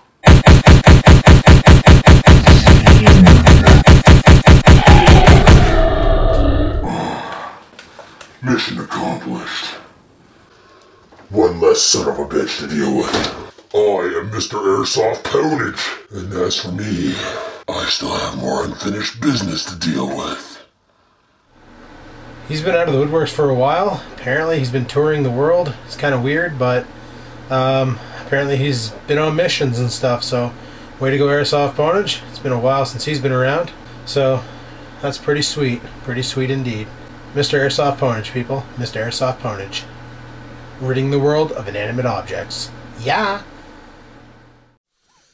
Alrighty. Time to fly off to work. So yeah, I've been so busy today I haven't really had a chance to comment on comments. But I'll take care of that when I get to work. You know. I think we covered a lot of the questions today though. A lot of the camera mount questions, how I built them, what I use. You know, my camera arsenal question, what I have, what I use. You know, there's other cameras that I never mentioned because I sold them since, you know, since I had them. Way back in the day, I had a barrage of Samsungs. I had the Samsung MX-20, which was a standard definition 480p camcorder. And then I wanted something more compact, so at Boxing Day I ended up buying the Samsung C10 camcorder, which was more like a pocket cam, but it had a flip out screen, but you had to hold it on a cocky angle. You held it on a 35-degree angle, and it basically was nicer on the wrist to hold that camera. The only thing I didn't like about the camera was the microphone was so close to the lens, so when the autofocus would engage or when you zoom, you heard everything through the microphone. And another camera I forgot to put on there that I still do own is my Kodak ZM1 Mini, the little red Mini I got 2 Boxing Days ago, which I haven't used it much because it shoots standard definition 640 by 480, not widescreen, and I kind of like widescreen format. Which is why I'm kind of upset that the ZE2, which was the Kodak Mini ZE2 that I had, or the Kodak Playful ZE2, sorry, the one I got from Staples for 50 bucks, I was really butthurt when that thing actually sucked. I was really upset about that. Like, the quality was just horrible, the audio quality, and all in all, it was just a piece of junk. But I'm glad I found this Kodak ZE1, because let me tell you, for filming stuff like, you know, like what Pug does and Bill does and stuff like that, a camcorder is your best bet. But for vlogging every day, a pocket camera is probably your best friend. Pocket camera all the way. That's why whenever somebody asks me, hey man, what's the best camera I can get? Well, my first question is always, what do you plan on doing? Do you plan on doing product reviews? Do you plan on videotaping sports? Do you plan on videotaping yourself, like doing daily vlogs? Do you, like, if you're gonna do sports, you want something with a high frame rate, something with at least 60 frames per second, which the Kodak lineup can easily do at 720p. Same with the GoPro, it can do 720p 60 frames. But you also want something with a clean audio pickup if it's something where noises are gonna happen, you know? So that's why I always ask people, what are your intentions? What do you want to film? Like for Billy, his handy cams are perfect for what he does, because he always tripods them when he's going to be doing something where he can't use his hands.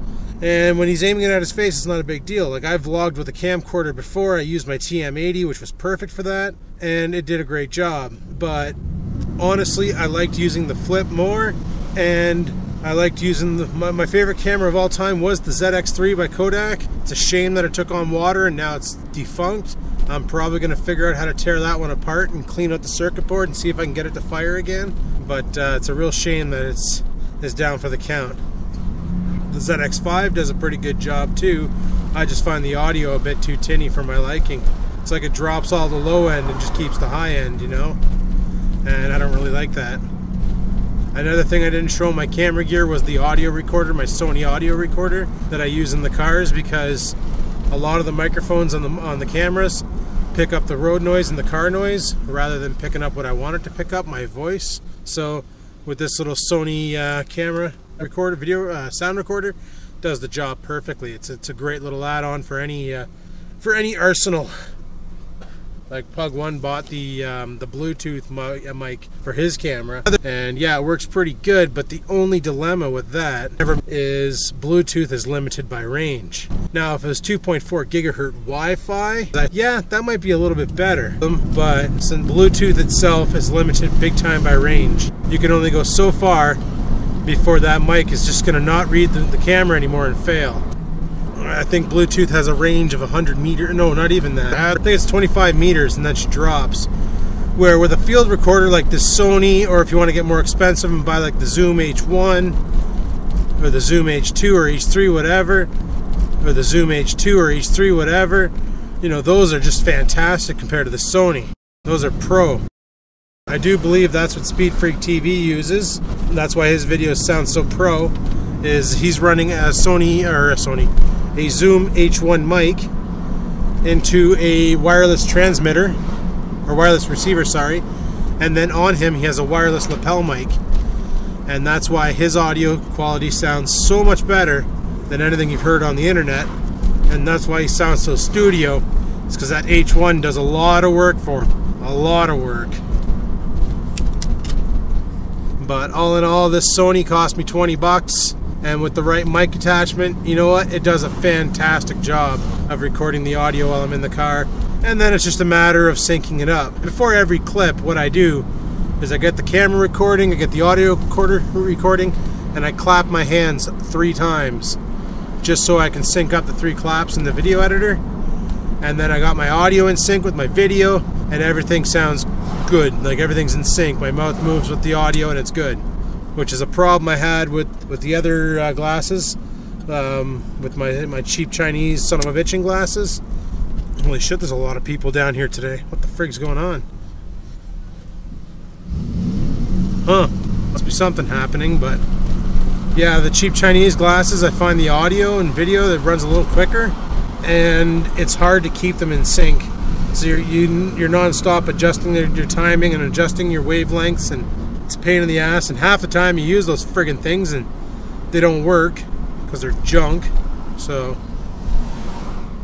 but Billy showed me a pair of sunglasses recorders that he ordered off of eBay, and he sent me the link to them, so I might see how his work out.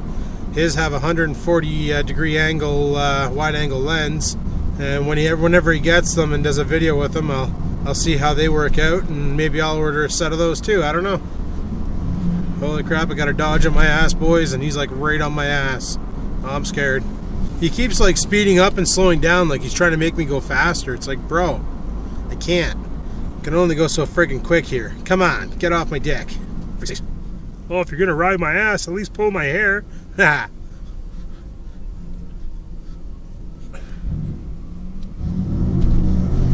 Alrighty, we're almost at work, so today has been a long and hectic day of editing and video collabing and all sorts of things and other things and a bunch of junk, and what the hell's going on? There's people everywhere. Something's got to be happening downtown. But we'll stove the car here. And I guess I'll talk to you guys on my next break. So until then, peace the frig out. Alrighty, it's friggin' break time. Yeah, so far tonight's been pretty lax, not too busy. Seems like the sun's coming or trying to come out. Yeah, figured I'd come up for break and do a little walk around. What the frig, right? Well, it's been brutal, you know, trying to go for 2 hours today. Really brutal. Especially now that I'm at work, I only have selected times when I can actually whip out the camera and vlog, right? Breaks and lunch, so that's it. So let's chat with Billy, see what's going on in Billy's neck of the woods.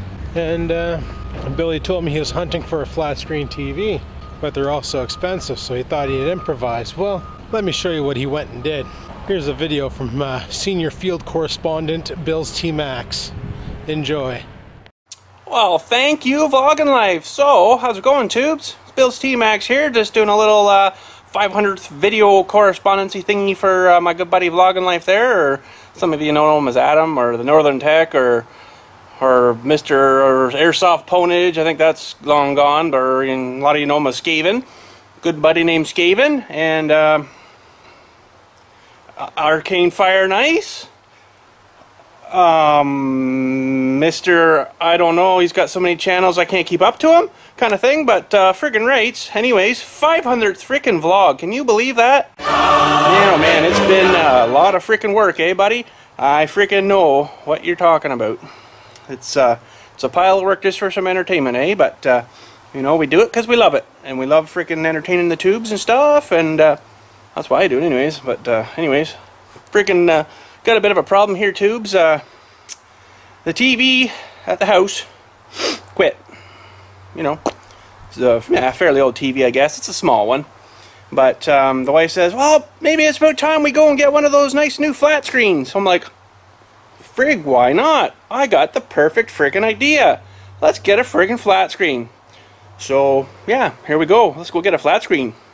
So, you know, we're looking around, and friggin' expensive, eh? And I said to her, she was freaking out on me, eh? Like, can you just freaking pick one and we'll get home? I'm like, wait a minute. This has got to be like the right TV, okay? I've got a grip on things here. One sec.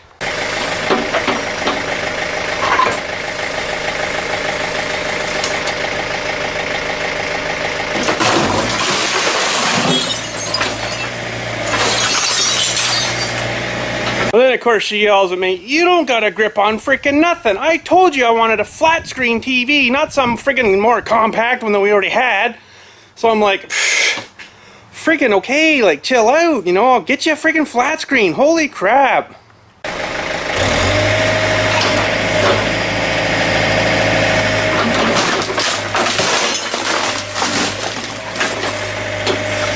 Boy, did I get the frickin' beaten zen, tubes. I've been sleeping in the woodshed for like a week. She won't let me back in the house. I said to her, you wanted a flat screen. It's not compact as much as it was before. It's frickin' flat. But then, yeah, she said, well, you better go sleep in the woodshed and don't come back until you bring me a flat screen TV. So, still looking, tubes. I'm still frickin' looking. So anyways, hope you guys frickin' enjoyed this little bit of a correspondence here from the good old boneyard.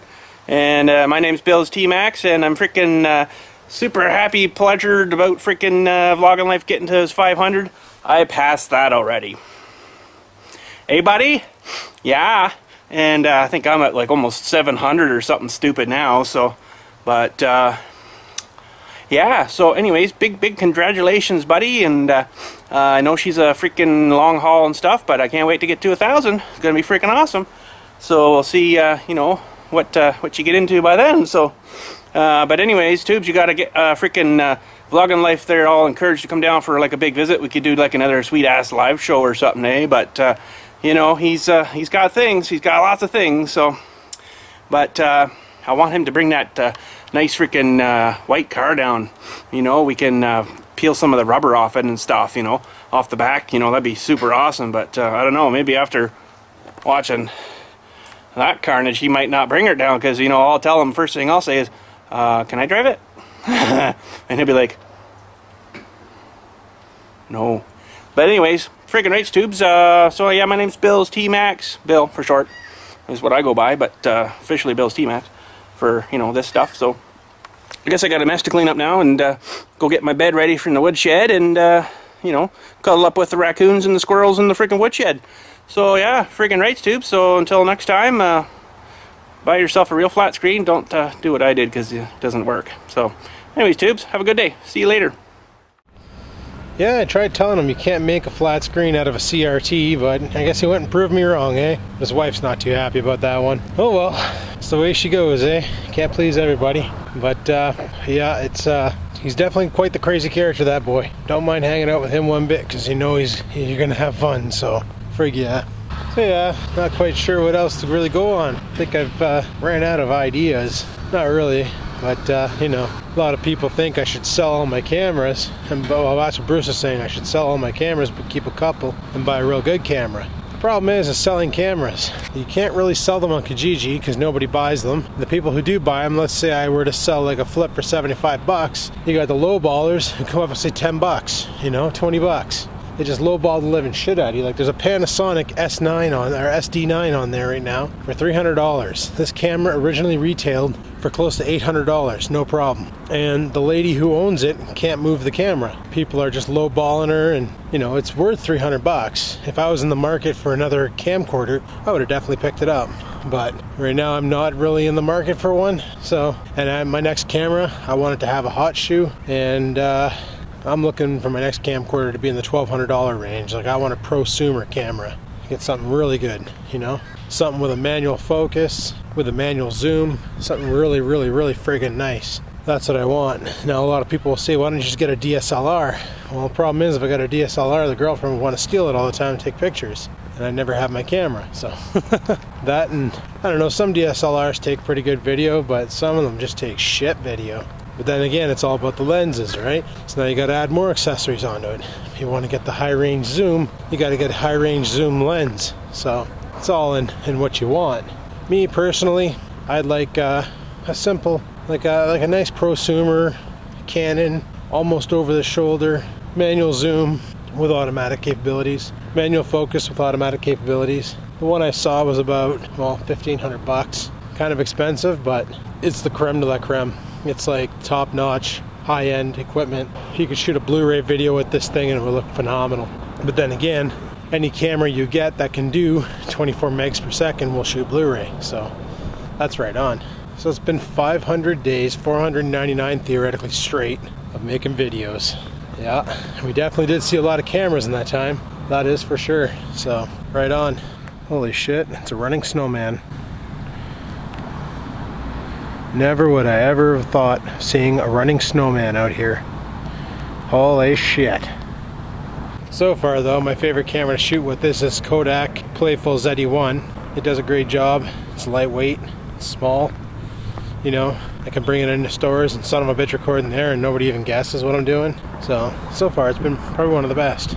Here's a little bit of a question for you guys while I'm in front of the Trans Am here. What do you think? Do you think I should put a great big screaming Firehawk on the hood or not? Let me know.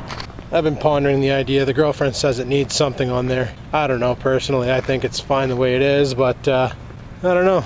And now that I know a guy who does vinyl, Billy, he could probably make me a Firehawk and we could actually rock out with a Firehawk on the hood. So, just a thought. Thought I'd throw it out there and see what you people think. Does Trans Am need a vinyl on the hood? Or should I just leave it naked? What do you say? Well, I'm hoping the rest of the night is like tonight. Apparently one of the guys who's been off for like 2 years now, he came back today. Started back today. Holy shit, Crow, I'm trying to vlog here. Shut up. That little noisy bugger up there. Wrecking the vlog. What a dick. But, yeah, I'm thinking that maybe... Oh yeah, sorry, what was I talking about? Oh, yeah, Bob. He's been off for like 2 years, and today he made a comeback. But the doctor ordered that for the time being he can only work 3-hour shifts, and then later on he can only work night shifts. He's not allowed to work days. Will that cock over the program for me? I don't know. If the doctor orders him to have work Monday to Friday and have the weekends off, then yeah, that is going to cock over the program for me big times, because I'm going to lose my weekends and not be forced to work weekends again, and I really don't want that. You know, I worked my ass off to get to where I am. To have to get bumped out by some guy because he has a disability friggin' sucks, you know. So that better not happen, because I'll lose my shit big time. Mind you, God knows if I'll have a job in the near future to begin with. You know, if this place sells and they shut her down, then it won't really frickin' matter much, but we'll see what happens. But the fact that he can only work 3 hours a day right now is kind of sad, and the fact that he can only work night shifts, which makes no sense. Like, we're on a schedule now, so if he works days, he works days. It just means he has to go to bed earlier at night. I don't know why they're forcing him on night shifts. I personally would like to see the doctor's note that states that, but that's just me. I don't know, it's just one great big friggin' mess. One great big friggin' mess indeed. But we'll just go with it and see what happens, and hope to Christ he doesn't try and bump me out of my friggin' weekends off, because if I have to work the weekends again, holy shit. I'm telling you, I'm putting resumes out like tomorrow. I will friggin' walk. There's no way in hell I'm letting that happen. Hey, while we're out here, let's go see how much they're asking for this truck now. Because that truck is still for sale. You know the one. That one. Yeah, still for sale. Still for sale. Let's see how much they're asking here. See if he dropped the price at all. Oh, he dropped the price a little bit. Yeah. Still asking way too much if you ask me. $6,000 for a 2000 certified. Yeah, way too much money. No thanks. I will pass. I will pass. Truck like that being a 2000, rear wheel drive only, should be able to scoop that up for a lot less, but we'll see. Anywho, I think my break is well over with, so I'm gonna head her back inside and I'll talk to you guys on lunch. So peace the frig out. Alrighty, well, it's lunchtime and figured I'd come outside for a cigarette, which I haven't even pulled out of my pocket yet and lit. So let's get this thing lit and we'll carry on with the show. So as a lot of you know, we have the dog Oreo. You've seen him in the past in many films, such as the one I showed earlier, Oreo and the Hose. And he's been in other films, such as Oreo the Buckethead, which I'll play for you right now. Oreo? What are you doing, buddy? Hey, Buckethead. What are you doing, Buckethead? Thanks. What are you doing, Buckethead? Does he do that at home? No. Oreo, where are you going? Where are you going, Buckethead? Come on, Oreo. Where are you going, buddy?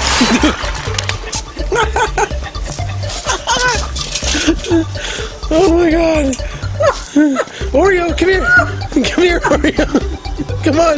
Where are you going, buddy? Where are you going, buddy? Oh my god. Where'd you go? I've never seen anything like it. What are you doing, buddy? Where are you going? I've never seen a dog do that in my life. The fact that he won't put it... We're laughing at him. The fact that he won't put it down either. Where are you going, buddy? Buddy? No, it's funny. Oreo? What are you doing? What are you doing? Oh my god. Don't try and maneuver stairs. Dude, where are you going? Why is he doing that though? I don't know. Where are you going, buddy? I've given him water in there before. He's never done that.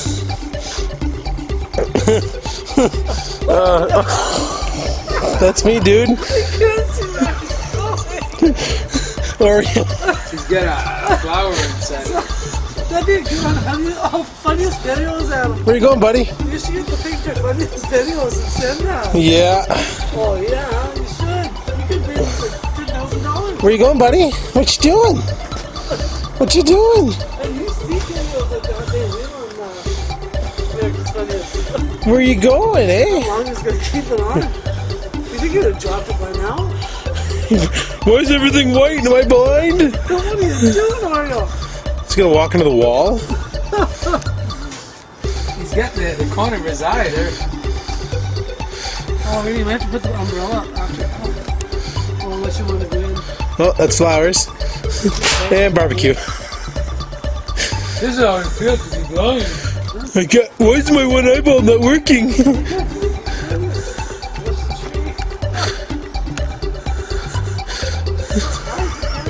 I know.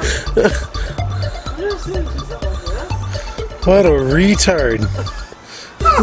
Okay, drop it. Oreo, drop it. Good boy. Good boy. Good boy. Good boy. Go get it. Go get it. Go get the bucket. Get the bucket. Get the bucket. Good boy. You got it the wrong way. Good boy. He's also been in Oreo Loves the Deep Snow, which I'll play for you right now. Hey guys, Adam here. Well, like London, we got a lot of snow too. And you know what's awesome? The deeper the snowbank, the happier the puppy. Oreo loves the snow.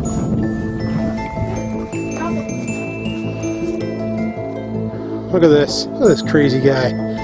Just plowing through the snow. Playing fetch with an icicle.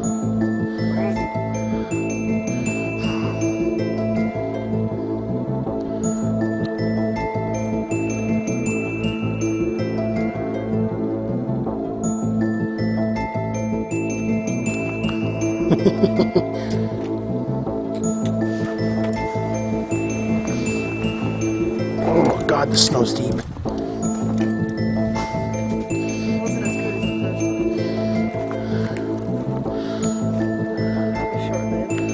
Look at him, he just loves the deep snow, this guy. buries his face in it.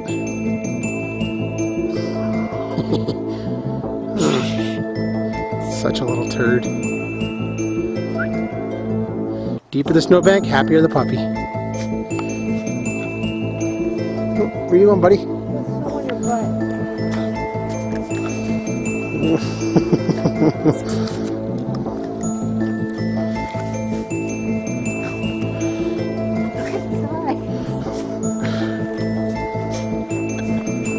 Oreo!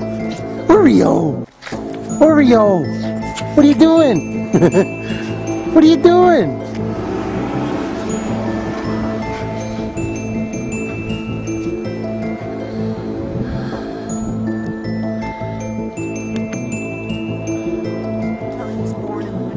Oh yeah, he's definitely a winter puppy. Covered in snow, dude. So, like I said, the deeper the snow, the happier the puppy. And he's pretty happy right now. Oh, you guys want to see something funny? Felix, however, is not a fan of the snow. As you can tell, his girlfriend's holding him. He wants down. And now he's not too happy. He's like, no. He walked through it that do not want back inside now, please. Puppy loves snow, kitty not so much. Anyway guys, take care. That's something about Oreo though. He's a Pomeranian and he loves the water. You bring him to the lake, he loves to go in the lake. Bring him somewhere with a swimming pool. Give you 20 minutes, he'll be in that pool, which is kind of bad if you have a liner because his claws can't tear the liner, but he's usually pretty good at using ladders. And he's just a special dog, loves to do things for attention. Like, he does something and people make a fuss, i.e. the bucket head. We were making a fuss over it. He kept it up until I told him to drop the bucket. But that's just the way he is. He's like that. Well, a lot of you who don't know this, if you started following me with VlogginLife and didn't watch the Skaven channel, there was another dog that we had. A dog named Sammy. Now, when we got Sammy, she was only 6 months old.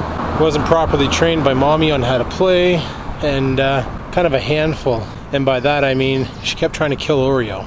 For me, she was a great dog. She listened to me, loved me, followed me around, did everything for me, but she didn't really care for the girlfriend too much, because female dogs are like that. They can easily get territorial with women. So that's how Oreo is with me right now. Oreo will fight me at every chance to try and be the master of the pack, and I gotta fight him at every chance to make sure he realizes that I'm the dominant one. But with Sammy followed me around. She was a great dog. But I got some video clips here of Sammy for the people who aren't aware of her. So here's a video of Oreo and Sammy playing. So we're having some fun here in the backyard. We're letting the dogs off leash, and we gave Oreo a really big icicle. He seems to really enjoy it. Oreo!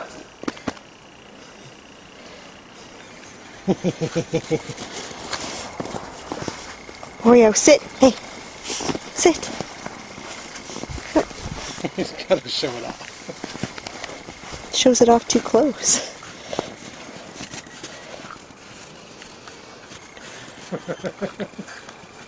Sammy. If you can't get the icicle, get the dog holding the icicle.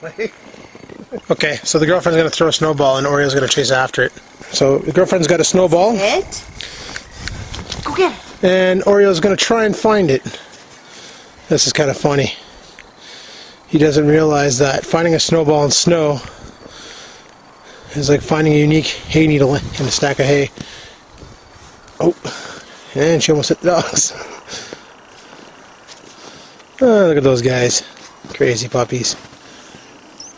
I think this is the first time Sammy's been off leash to be able to romp this far out into the yard. Oreo, come. God, she's getting big. What's he got in his mouth? Oh, his tail. Yeah, he started that.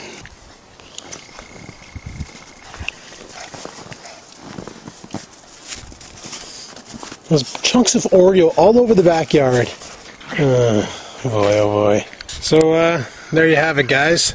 Cheap entertainment for the dogs. All you gotta do is get some old roof candy, as I call it. That would be these icicles here. Get some roof candy. Oh, big dog. Yeah, you just get some icicles, and for some reason Oreo goes crazy over them. Sammy doesn't quite know what to do with them yet.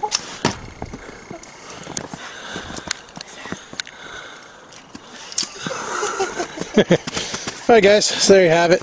Best way to entertain your dogs, snow and icicles. Sweet. Alright guys, take her easy. And remember, if she's really easy, take her twice. I've got another funny clip of them too. One night I left the camera going all night and had it focused on their crates. And just watching them go, it was friggin' classic. Watching them two play. And not really play, but just roll around and stuff in the sleep. And yeah, it was pretty funny when I reviewed the footage to see what they do. And that's when I realized that Sammy really didn't like Oreo because Sammy wanted all the attention. But check out that clip, it's pretty funny. Oh, hey guys.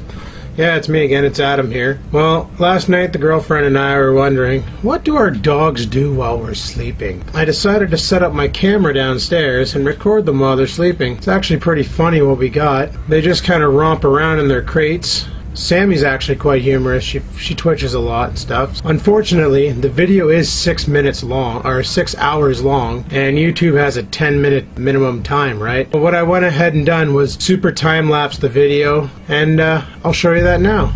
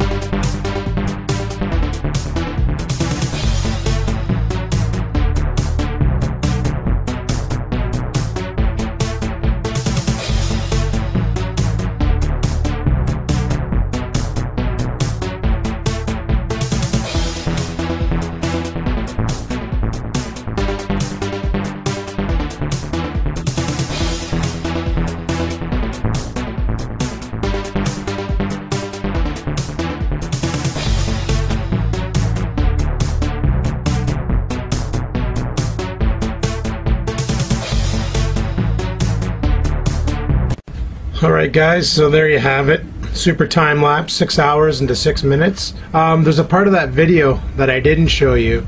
Just to be aware, there is some coarse language in this part of the video. So I'm going to go ahead and add that in at the end here as a little treat. So enjoy that and have a good one, guys.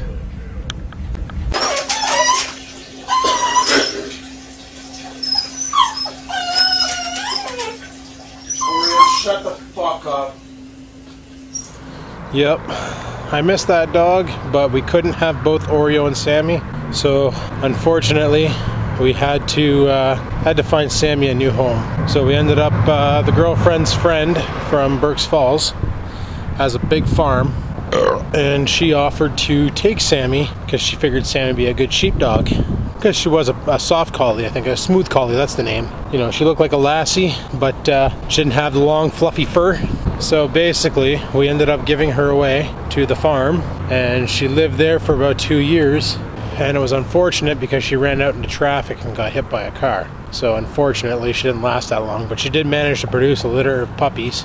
And they actually have one of the puppies now, which is kind of cool. But Sammy, she passed on. So that sucks, but it's the way she goes.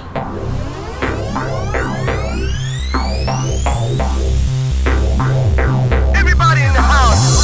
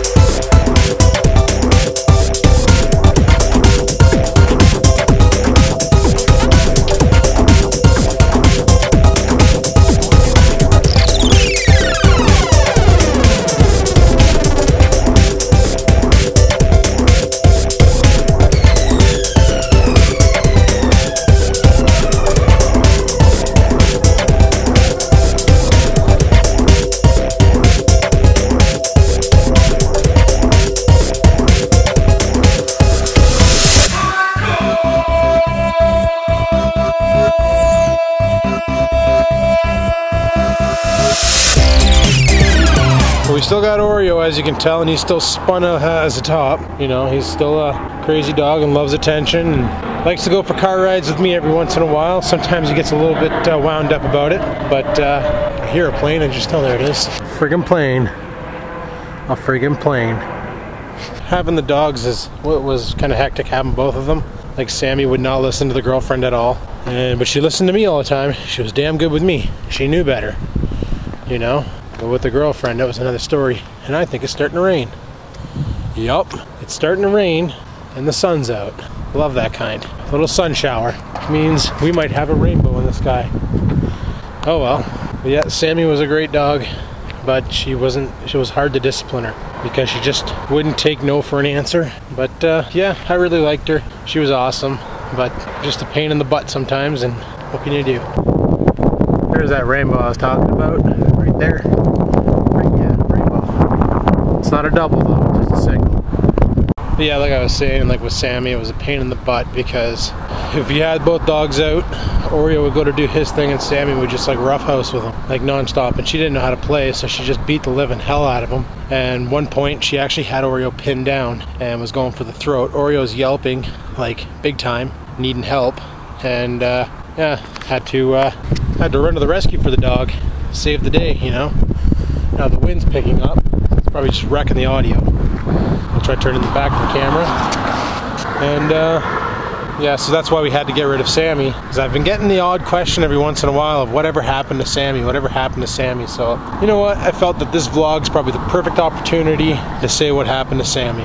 If she would have got along better with Oreo, we probably would have kept her, but with the fact that she was so violent with Oreo, we couldn't, and Oreo was there first, so he gains dominance. I wish I had video footage of my other cat. We had Felix. When we got Felix, we got another cat named Poofy. Actually, his name from I called him Poof. His name from the pound was Dorian, and he was an orange Maine Coon, real fluffy, real friendly, friggin' awesome cat. But due to my allergies being so off the wall, I couldn't tolerate having the two cats, so unfortunately we had to give one up. Now the girlfriend's friend Jeremy said that his mom wanted a cat, and when his mom met Poofy, she fell in love and said, yeah, I'll take him like yesterday. So I ended up having to give away my cat. So I gave away my dog and my cat, and the girlfriend got to keep her dog and her cat. Fair trade? But oh well, Oreo's more mine than hers anyway, because he likes me better. That's the way I see it. He listens to me, he plays with me, and I come home and he's all excited and he's bouncing around, you know, like, I'm a puppy, I'm a puppy, I'm a puppy, I'm a puppy, you know. So he's like super happy and stuff when I'm around. But did it stop raining? Can I quit hiding from underneath this tree? Yup. But yeah, it's kind of sad when you got to give away your animals because either health or they're just not getting along. But we did manage to teach Sammy how to roll over, and by teaching her that, we taught her by having Oreo do it, and then she kind of mimicked his movements, and that worked out pretty well. Oh, the rainbow's gone. Good thing I got it on tape. Yeah. But yeah, other than that, the only other pets we've ever had was a rat named Fatty, who was a real fat rat. My fault, obviously, because I would feed him McDonald's and stuff, because I was told that rats can eat anything. So sure enough, I'm sitting there feeding him like McDonald's and French fries and friggin' pieces of Big Mac, and if I had something to eat, I gave him something to eat from it, and you know, on top of that, I was feeding him his regular food, and yeah, he got pretty fat, pretty large. But like all rats, he developed a tumor and died, which really sucked. He was really cool though. The one time when Fatty broke out of his cage, he got on the floor and Felix saw him, so Felix ran over to him and huggled him and started licking him and cleaning him like he was a kitten. That was actually really humorous because Fatty was petrified. He went stone stiff. Like when I picked him up, he didn't move. I put him back in his cage. I thought he had a heart attack and died right then. But I picked him back up, put him back in his cage, closed the door. You know, he was still moving, still breathing. He was just stiff. Like I was like, holy shit, I'd never seen an animal do that before. So put him back in his cage. 2 hours later, he was romping around again. He got over it, poor guy. And actually, a while back, I was doing a garage cleanup video on the Skaven channel, and I mentioned a bunny cage. We had a lion-headed rabbit named Merlin, and that thing was interesting with the cats. Poofy hated that thing. Poofy kept trying to attack it, but Merlin was a good fighter. Merlin would just like jump around and give him a hind kick, and the cat would go flying, and then Poofy was like, I don't want none of that. But Felix, being the special breed that he is, because he's so stupid, he's going to watch this and be like, hey, I'm not stupid. But he'd try and mimic the bunny rabbit. He'd try and jump like him. You know how a rabbit walks, how they lead, they pull with the front paws and then they kick. They do like a little bunny hop. Well, Felix is watching them go. And Felix is like, I can do that. So Felix starts doing it. Like gets right beside the bunny rabbit, watching him do it, and then Felix starts doing it. Cutest friggin' thing you've ever seen in your life. I really wish I had that on tape. But I was way before I started YouTubing. Like way before. So, there you go. A little bit of update on the pets. Figured I'd give that to you. Alrighty, well, it's 10 o'clock break and we have guests. Hey! We got Rex over. Wanted to come over and talk computer shit because I don't know if you guys saw his last video, but his computer won't even turn on right now. No, it turns on. Oh, it turns on? No, it turns on. It's just the monitor will not come on. I switched out the video card. Does your video card have a power adapter on it? Like a power plug on the back? It's got the power plugs. Did you hook it up? Oh yeah, yeah. Okay. Because if you don't power it, it won't fire. I put on. I use Wendy's. What'd you throw? I use Wendy's video card, and it won't even power up with it won't even turn the monitor on for that. I might have to service this computer. RAM. I've done. We're gonna try some shit with Rex's computer later on, probably. He's pretty dickered for videos though. You might be seeing some iPhone videos. You gotta get iMovie for your phone. I was trying to download it there tonight, but I keep ignoring it and it keeps stopping the download. So I'm Son of a bitch. Let it do it. Because it works good for doing videos. You won't be able to put your intros on it though, but you'll be able to just give her. There's actually apps for doing it. Yeah, I saw them. There's actually a lot of cool apps for the iPhone for doing stuff. You can do. What's that one? My buddy told me there's an effects one where you can like. There's 3 of them. There's effects. There's like one you can make intros, crap. Yeah. The guy who sold me my iPhone, he showed me this one where he took a video of his boss and he dropped a rock on him and crushed the shit out of him. Fucking hilarious. I need that. Oh yeah. I need that. I need that app. I'm gonna have to find that. But yeah, we'll get Rex's computer going gradually, and then you'll know when it's working because he'll have more videos going up. I have so many from there. waiting to go. Tell me they're stored on your portable. Dickard. We might have to do some shit. We might have to. I might have to steal his computer and bring it home, put it on the test bench, I guess. I don't know. We'll see. Alrighty, let's roll on home. It's midnight, time to go home, and I might as well do a driving vlog. You know, we're gonna make this thing super long, so frig it. Go for broke. Alright, let's roll out. Oh, it looks like Angry Joe is at the gym. Angry Joe is at the gym pumping iron. Yeah, I'm not even sure what the hell's wrong with Rex's computer. That's just dicked. See guys, check it out. No fog lights, fog lights. No fog lights, fog lights. They make a difference. Problem is the fog lights are aimed right up in the air. I need to figure out how to realign them. But yeah, back on the topic of Rex's computer, I have no idea what the hell's wrong with it. I'd have to get it over at the house. We'd have to put it up on the bench and see what the frig it isn't doing. And if he brings it over to the house and it works fine for me, then it's got to be a loose connection somewhere, because that's the only thing I could see it being. The jostling it about fixes the problem. Yup, loose connection all the way. One of these days I need to install a mic near the exhaust and just record the sounds of the awesomeness, like when I goose it.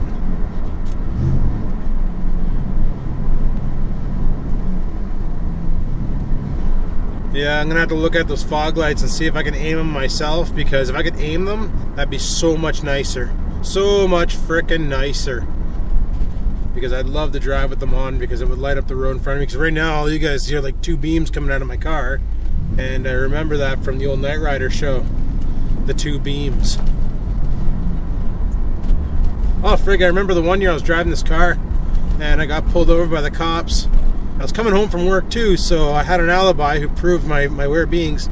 It's when I used to work weekends. And I'm just driving my car, coming home, and a cop just comes rearing up behind me and kicks on the sirens and pulls me over, and he's like, where were you between the hours of 10:30 and 11:30? And I'm like, I was at work. And he's like, bullshit, because your car was seen in the Walmart parking lot doing donuts and driving like an idiot. I'm like, no, that wasn't my car.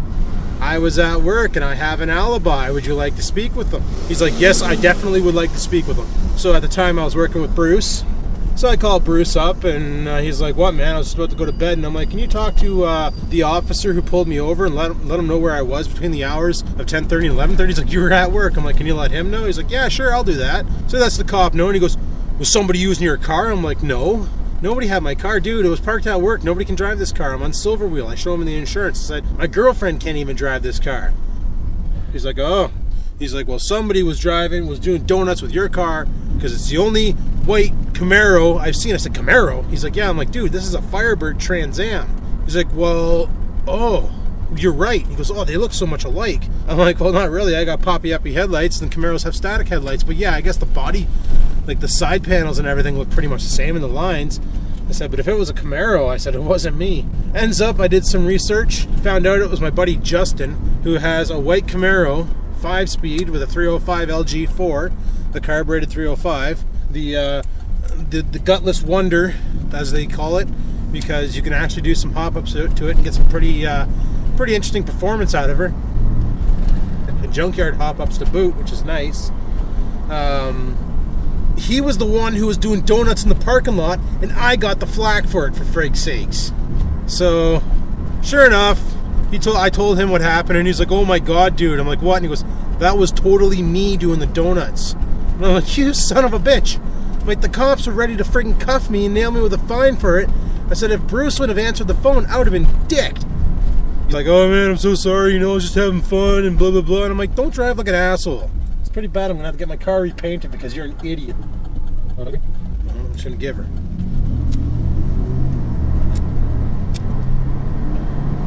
So yeah, that was friggin' priceless.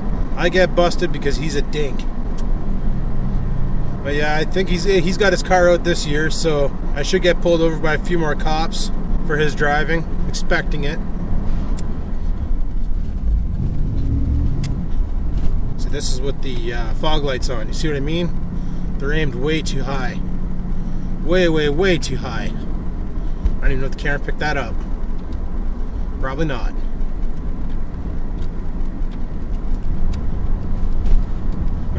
Yeah, sometimes I'll use my fog lights as high beams when cruising on the highway because they're a little bit brighter. It's pretty dicked. Like, you can probably see here. Maybe not.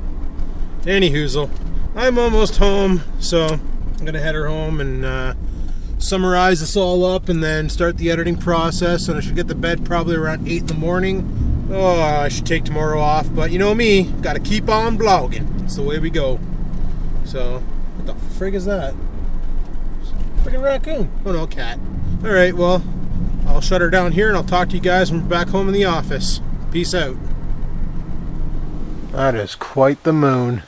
Holy shit.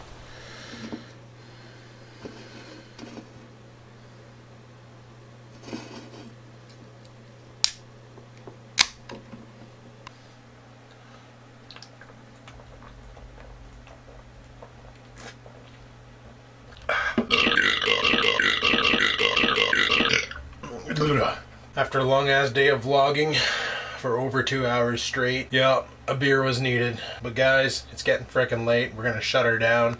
You guys wanted the 2-hour vlog? Well, you got her. 2+ hours. Hope you enjoy it. Hope it's not too long. Hope it didn't bore anybody. So if you have any questions, comments, concerns, leave them in the comments section. If you liked the video, hit the like button. You know the routine. And until next time, keep on vlogging.